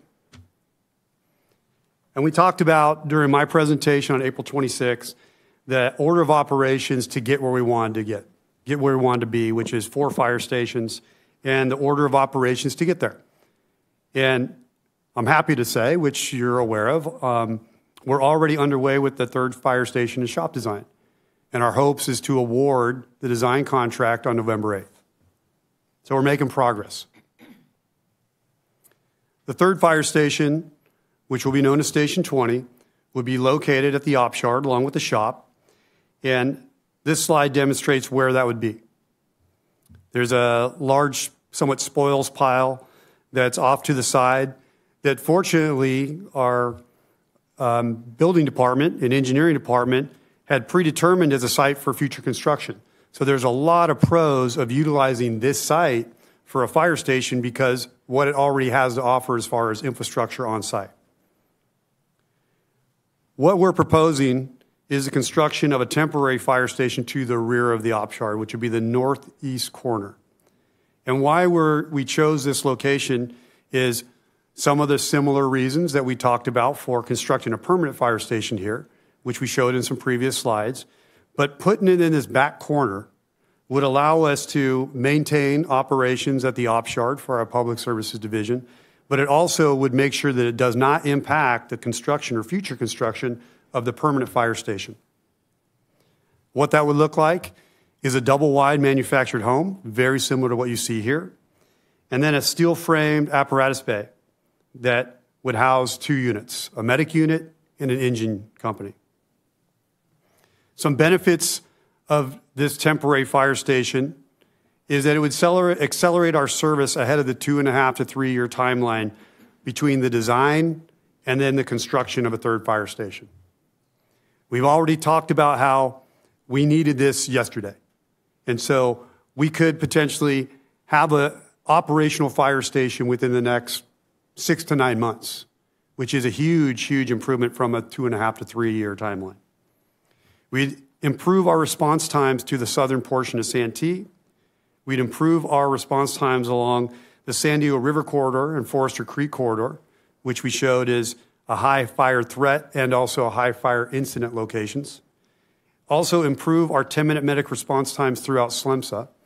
And why that is we would take a unit, Medic 5, from the most western portion of our city and put it smack dab in the middle, which then would allow it to have better response times to the rest of the area that we serve for SLEMSA.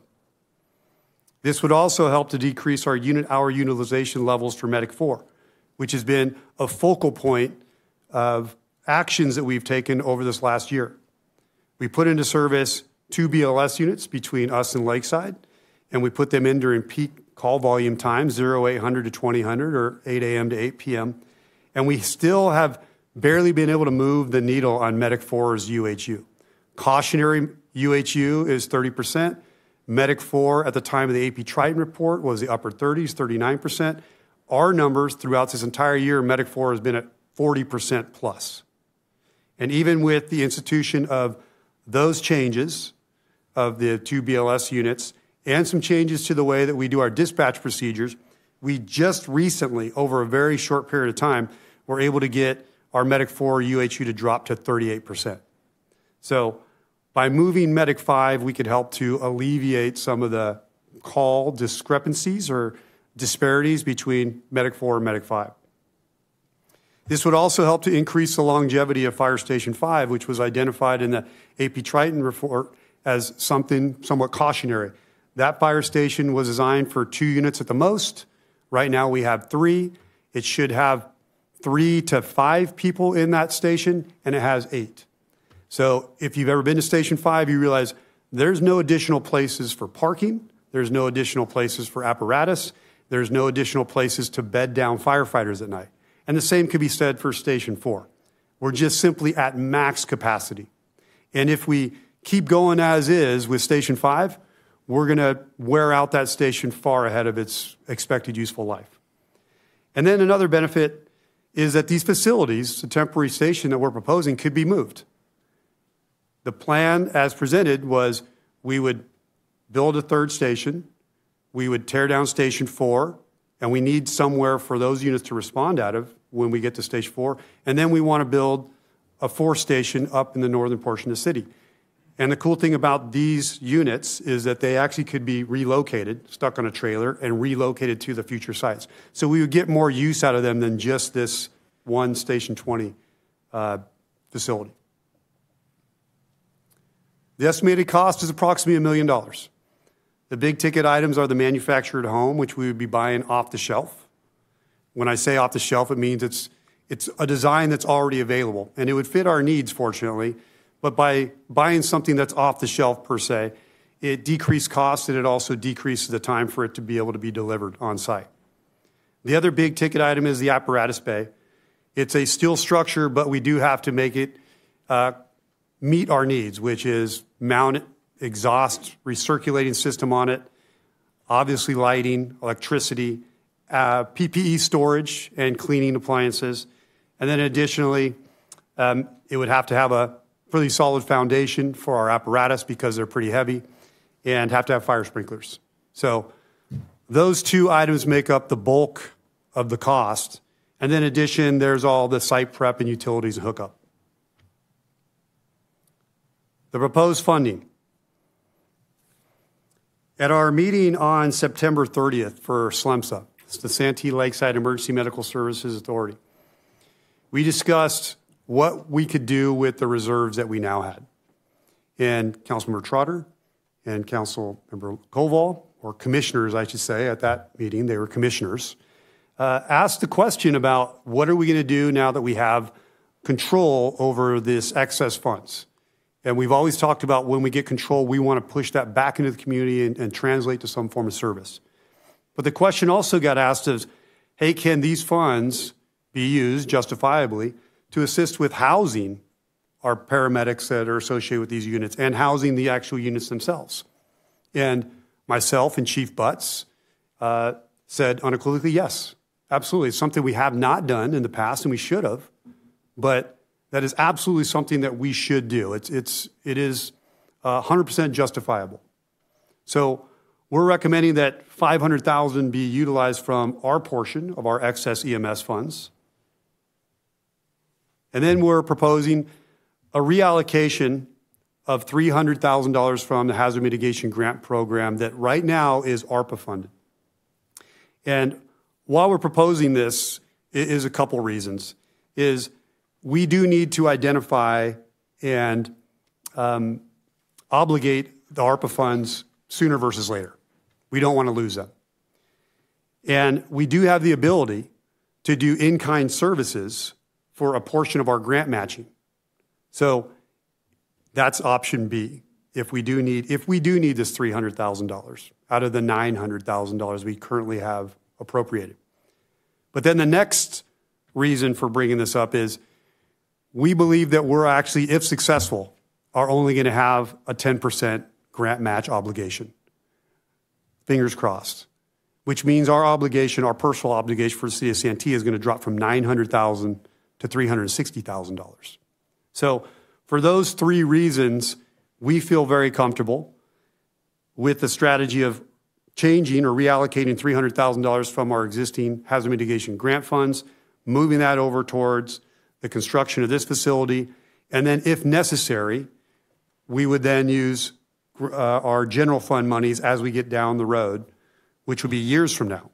If necessary, we would take $300,000 from our general fund to make that $900,000 whole if we're successful, and it's 25%. But we're really hopeful it's not going to be 25%. As it stands with FEMA right now, it's a 90-10 match, meaning 10% for us, which is very good news. And the last bucket of money is $200,000 from the Homeless Regional Support, which City Manager Best just spoke extensively about. And why we're asked for $200,000 is kind of similar to what I already talked about with the ARPA funds and the need to obligate those funds. And also because our existing program needs are being met financially. We wouldn't ask for this if they were not being met. So with all that being said, the recommendations are to authorize the city manager to appropriate $500,000 from the EMS fund reserves, reallocate and appropriate $300,000 from ARPA funds set aside for the HMGP matching funds, and reallocate $200,000 from the ARPA homelessness regional support funds into the fiscal year 2024-28 capital improvement program budget. And then in addition, authorize the appropriation of the $300,000 from the general fund if needed to get to that $900,000 if it comes back as a 75% match. And that concludes my report. Any questions? Thank you. We'll go to speaker slips before questions. There are 2 speaker slips. The first speaker is Truth.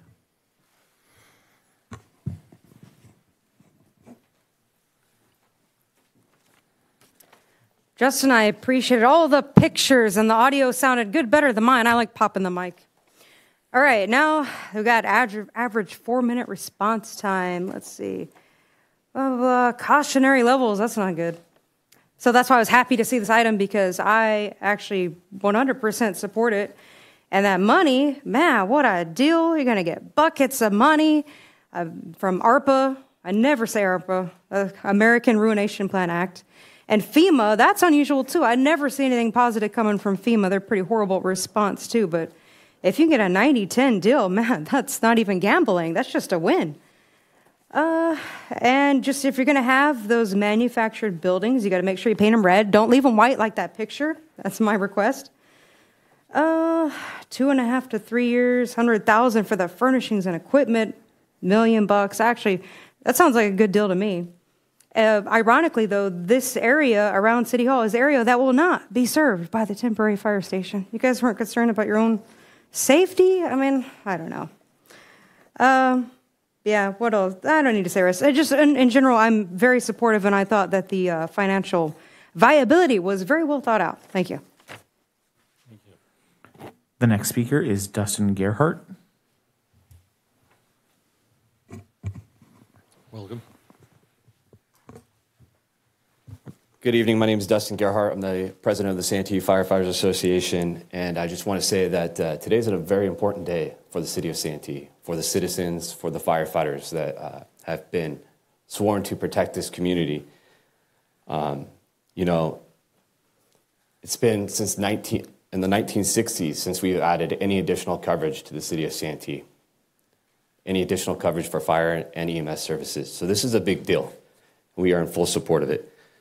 And there's two people that I really want to address and recognize, and that's Dustin Trotter and Vice Mayor Koval. Thank you. Thank you for everything that you've done. You know, Chief showed that report on there. We saw a coverage gap on the north. We saw a coverage gap on the south. And Laura, this is your district, and I know that you wanted to take care of this. And Dustin, I know that you've been putting a lot of effort into getting this ready to go, and I know council has as well. City staff, Heather, Chief, Carl, Sam, a lot of people putting a lot of work into this.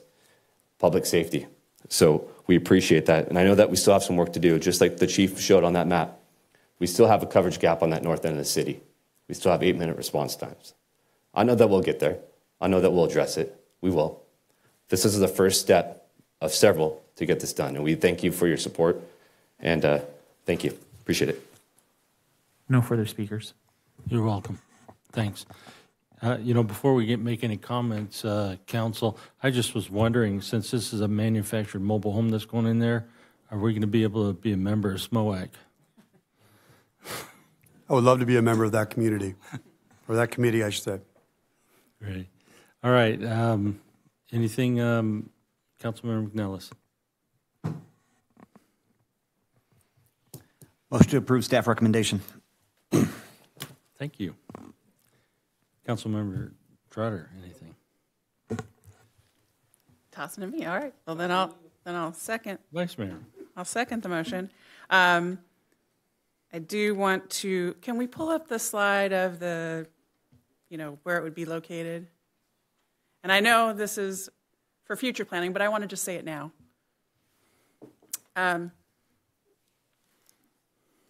This is my district, so I'm very familiar with the people that live in the apartments over here, and they communicate with me regularly. So I just want to point out that one apartment complex that really jets out towards the property. We'll need to be mindful in design that we're not disturbing them. The other note that I made about this is moving the spoils, and I do appreciate that the prior item talked about where we store the spoils, which is also in my district. So, 90 days of spoils from the river bottom that ultimately, I don't know if anything's ever been collected from a resident. Well, okay, maybe. Rarely, I'll say. It's a smell for the neighbors. It's a concern for the neighbors. Sometimes it's even a site issue because the mound can get so high. So I want to make sure when we're relocating that and also condensing that area for the spoils that we look at other properties that are not so close to residences that maybe the city owns or has control of to move spoils in the future. Spoils are not going away from the river bottom as we all heard. And then, the final comment is, isn't it great that we have local control now with SLEMSA? It's just kind of the best thing that's ever happened because this wouldn't happen. $500,000, we don't have that in our general fund to fund this. And this is truly the result of SLEMSA coming into fruition, and it was a lot of work with you and the staff, and it's just a great result that we can move. Like we've been working for less than a year as a group, and we've already made some huge financial investments back in Santee and Lakeside. So I just think it's great. Yeah, I was going to echo some of the same sentiments there. Chief, you mentioned $500,000 coming from our EMS fund reserve. How much for the community's benefit, how much is in our portion of that reserve in our SLEMSA right now? Right now, we're about $4.3 million. Yep. So just for everybody's knowledge, almost $4.5 million, $4.3 million. So we're only taking about $500,000 out of that right now. It leaves us a little under $4 million still in our reserve, which is a very healthy reserve for our emergency medical services. Like Councilwoman Koval said, it's only been less than a year since we've January, really, so got there. Is that, yeah, whatever. Sorry. Yeah, sorry, Councilwoman, sorry. It's only been less than a year, and, something about that is we got the AP Triton report back in March of this year, and Chief, you did your report in April, and out of those 27 recommendations, please correct me if I'm wrong, you have already tackled 14 either completed or in progress of filling those recommendations completed. Is that correct? That is correct. So in 8 months, you've done almost 50% of the recommendations completed for the AP Triton report, Standards of Coverage Service, for the public, sorry, and things that we've done.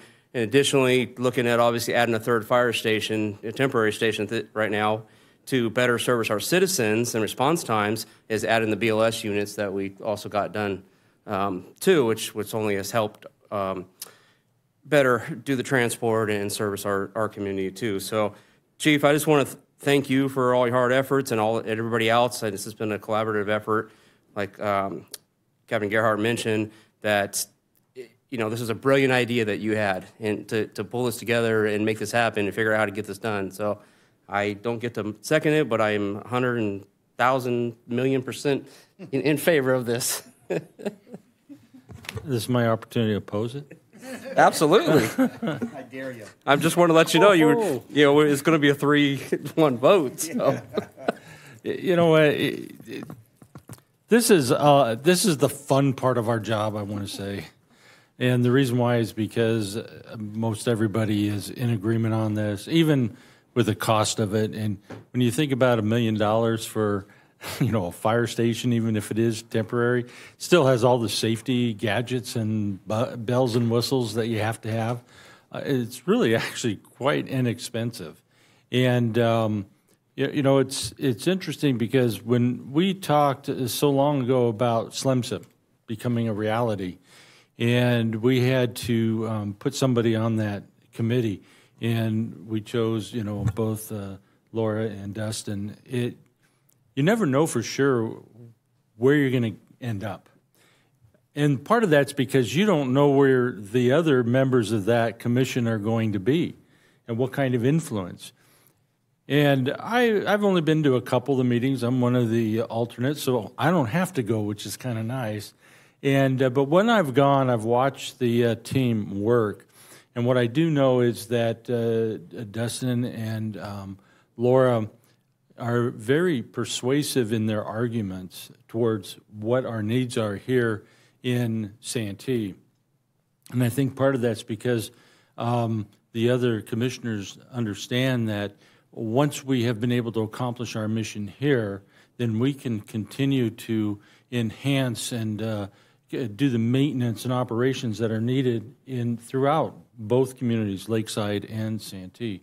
And so I want to thank the two of you for being such a great voice there and for helping to get this done. And, you know, Chief, you get a lot of credit for, not sleeping nights and probably laying in bed thinking, oh, I got one more idea. Because if I know you, that's probably what's happening. And a spreadsheet. And so the teamwork that has been done here with everything from financing to you name it is just commendable. And so I wanted to make sure that I publicly commended each of you for the work that you've done. And so this actually makes the job easy for Rob and I. We just get to push the yes button, I think. So let's go ahead and vote.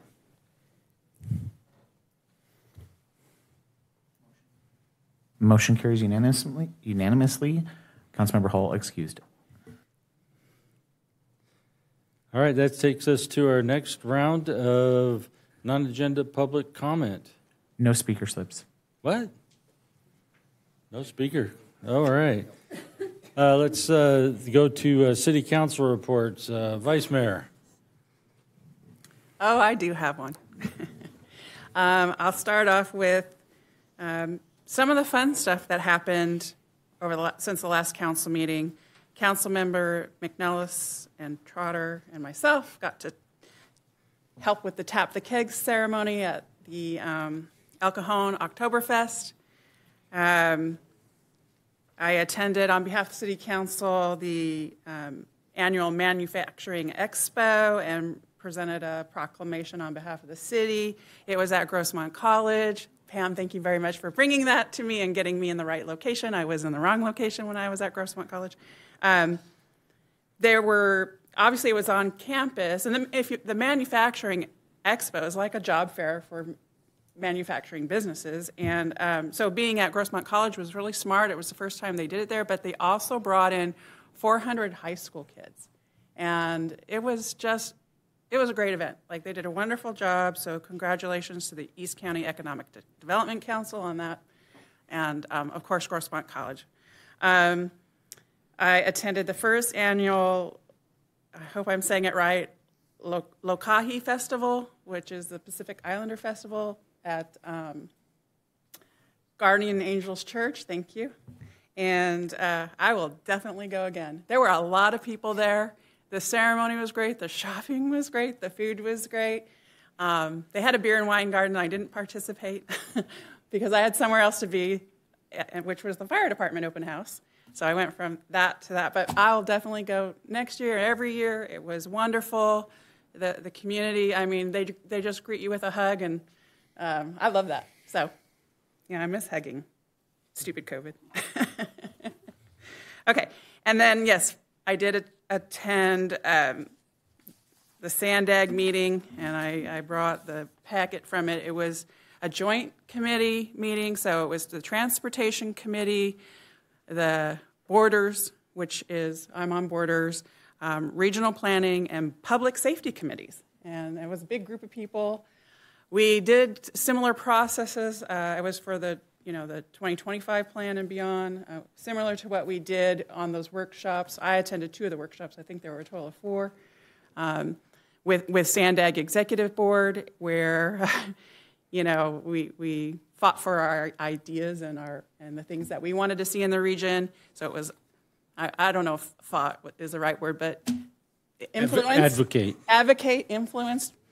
I definitely, they split us up into different tables and gave us the framework to work within. And they split up the groups, and then they split up where we all come from. So I was the representative, I guess, of East County. Well, I was at my table from East County. There was South Bay. There was actually a lot of representation from North County at my particular table, which was interesting. And it did give me a chance to chat with some people that I've really never even spoken to before.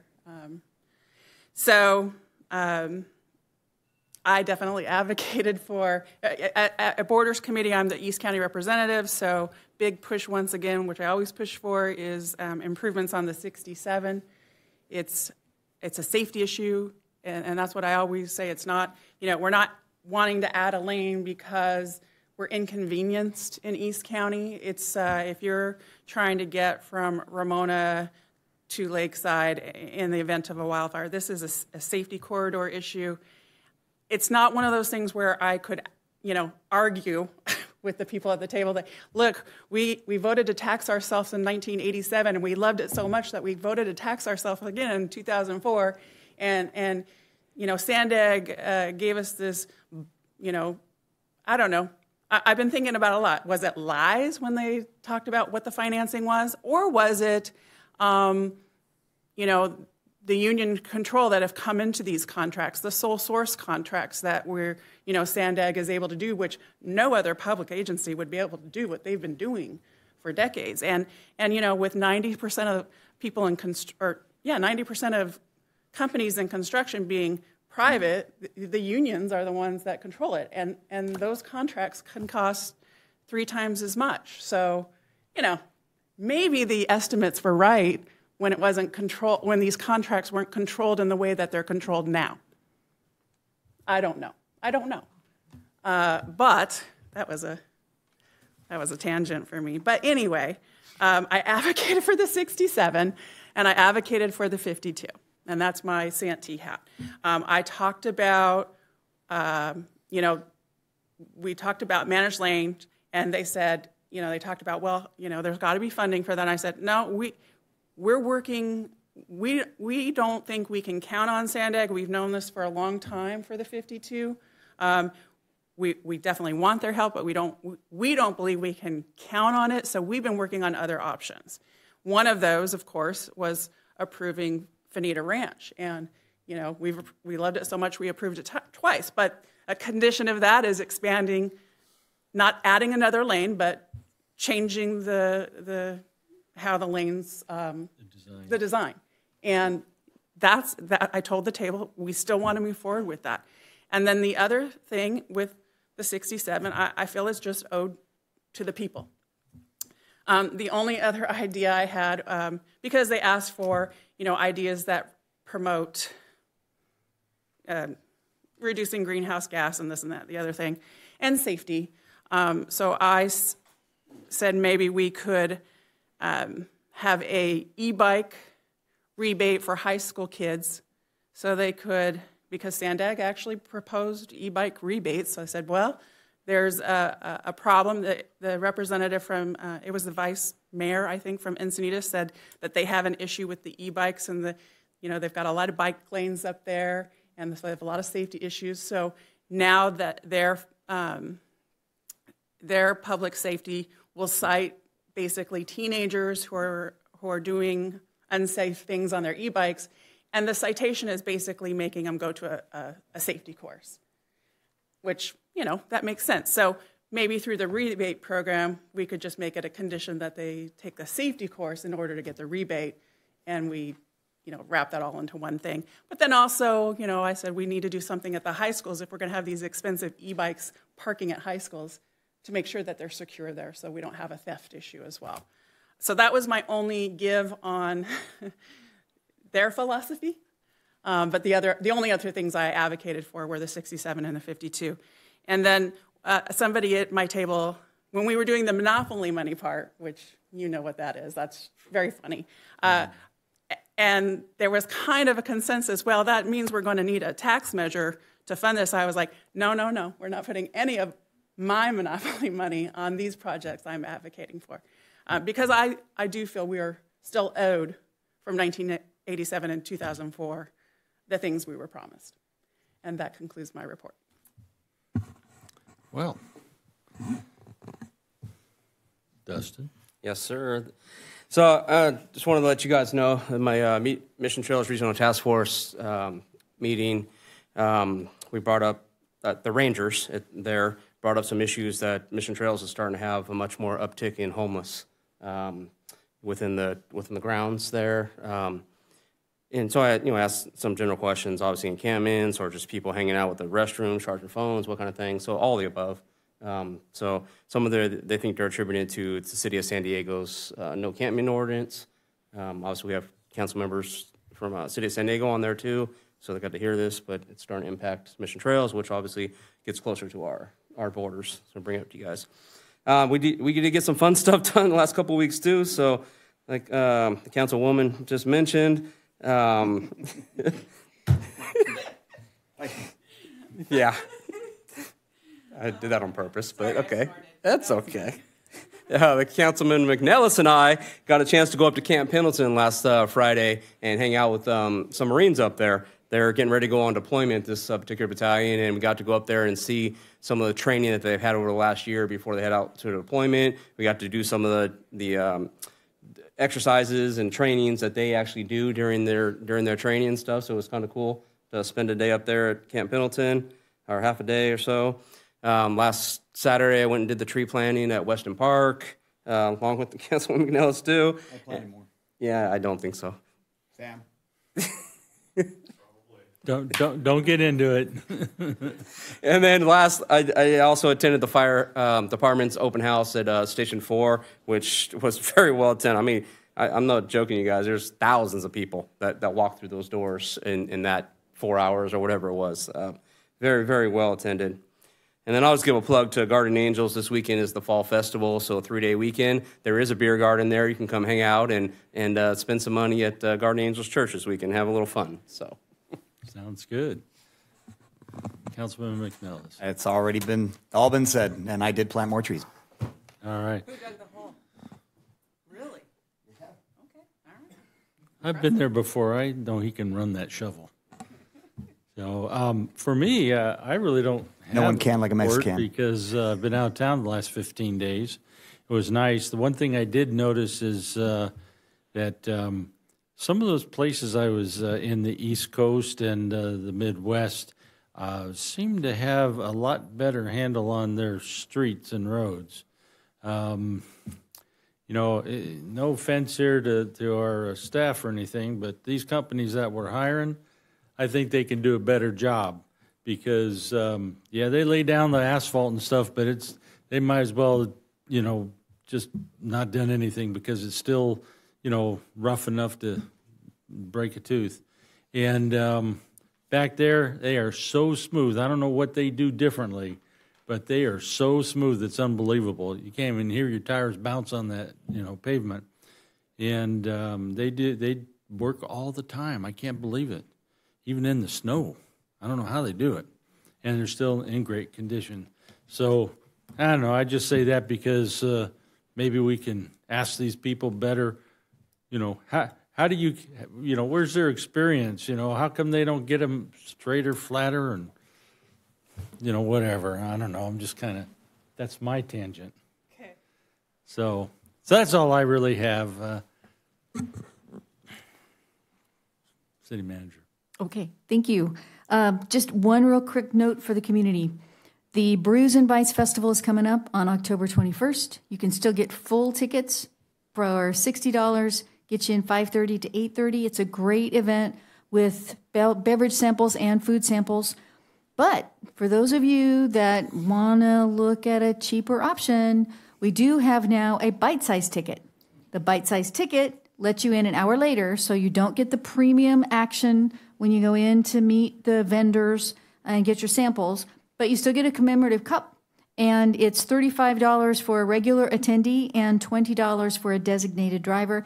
And in the event you don't want to worry, you do worry about taking care of your kids at night, we have that covered. Our staff has worked out a youth program with the YMCA so that we've got babysitting services and activities so you can go have a parents' night out.